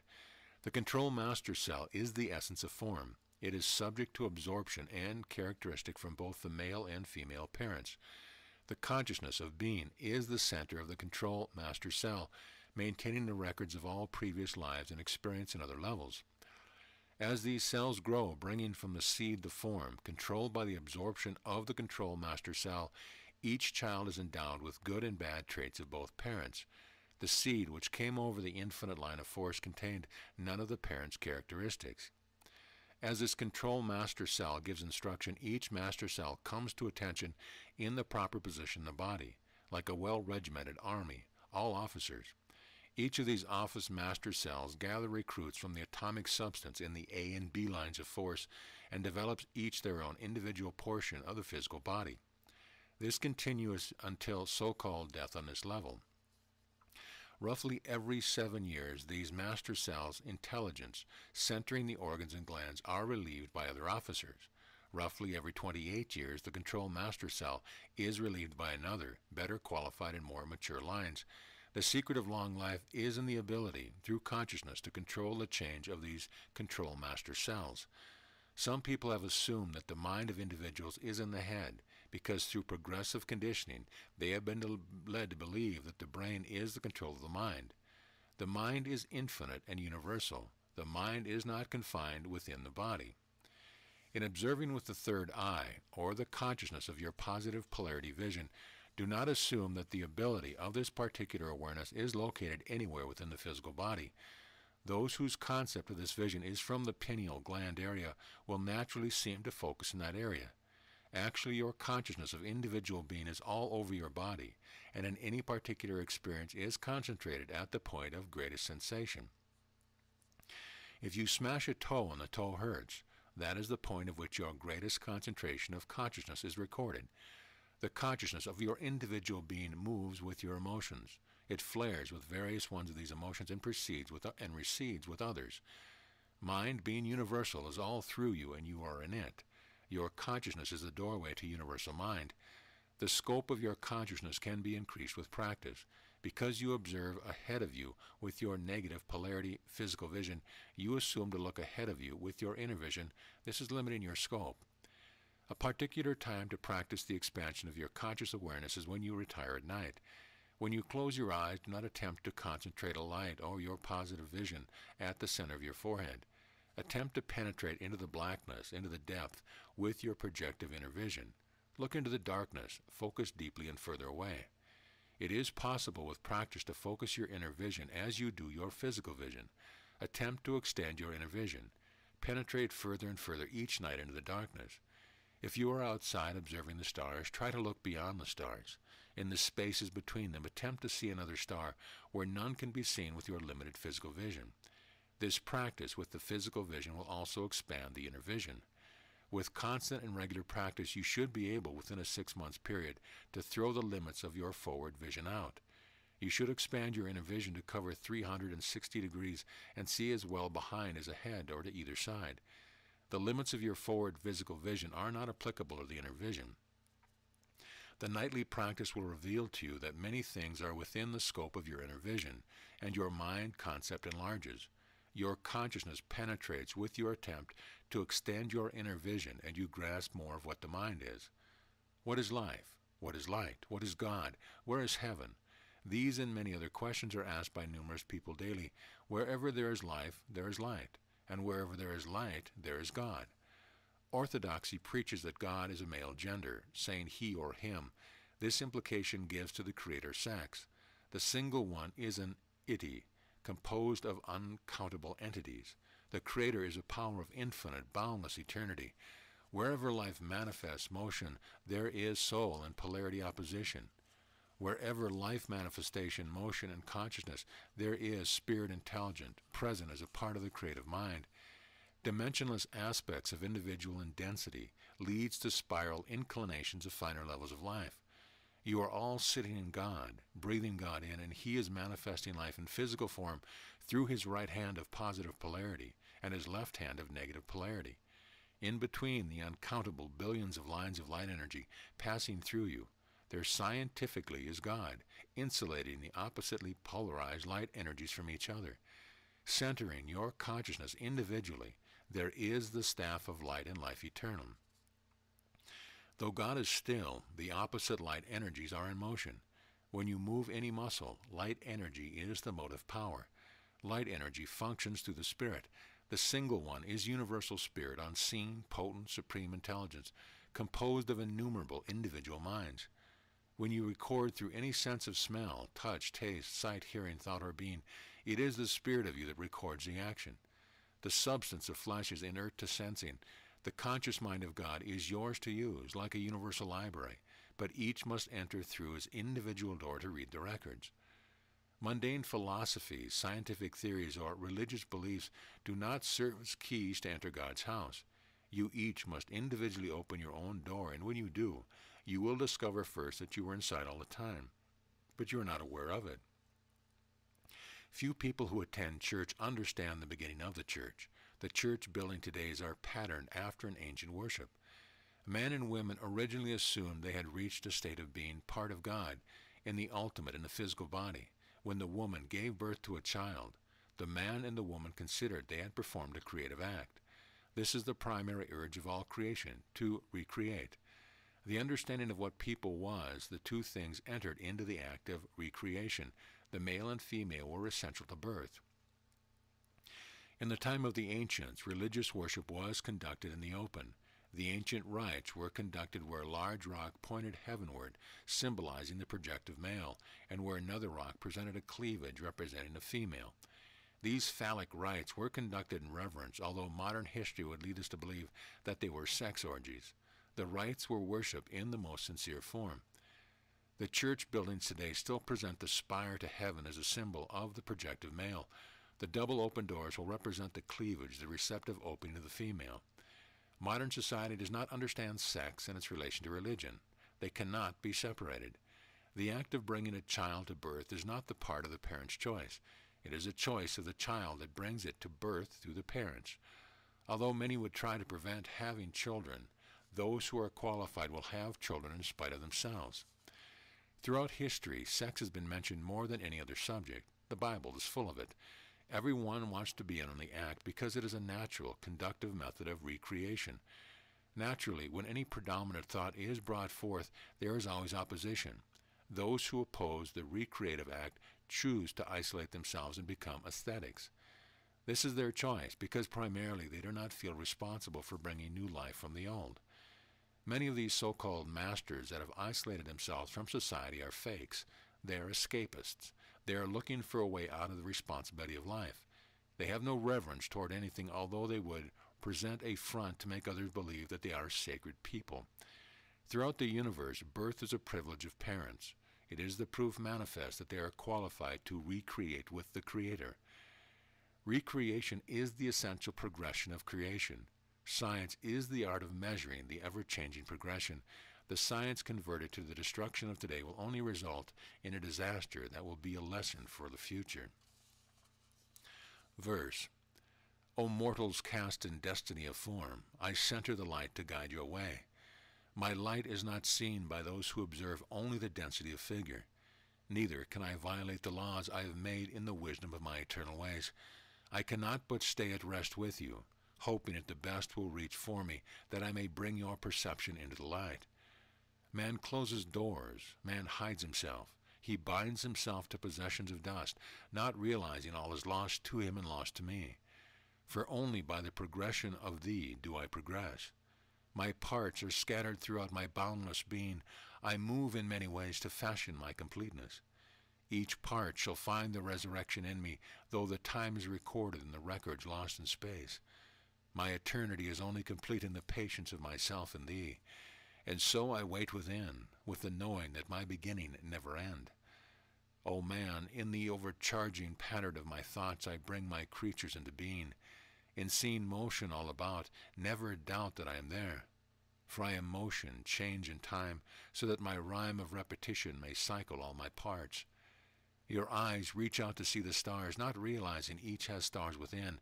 Though sin may barricade your way to me, change will be your sword to rend the veil, and I shall hail you in your victory over self. Though my time is not to me, time to you is meant to be a gauge to register progression in my ways. Motion is the me in thee, O man, to manifest a change, so that in time you may escape the rhyme of rebirth repetition and be timelessly the peaceful thought of me, eternally. End of chapter, end of book. This audio presentation of the Council of Seven Lights by George W. Van Tassel has been brought to you by audioenlightenment.com. Copyright 2014. All rights reserved.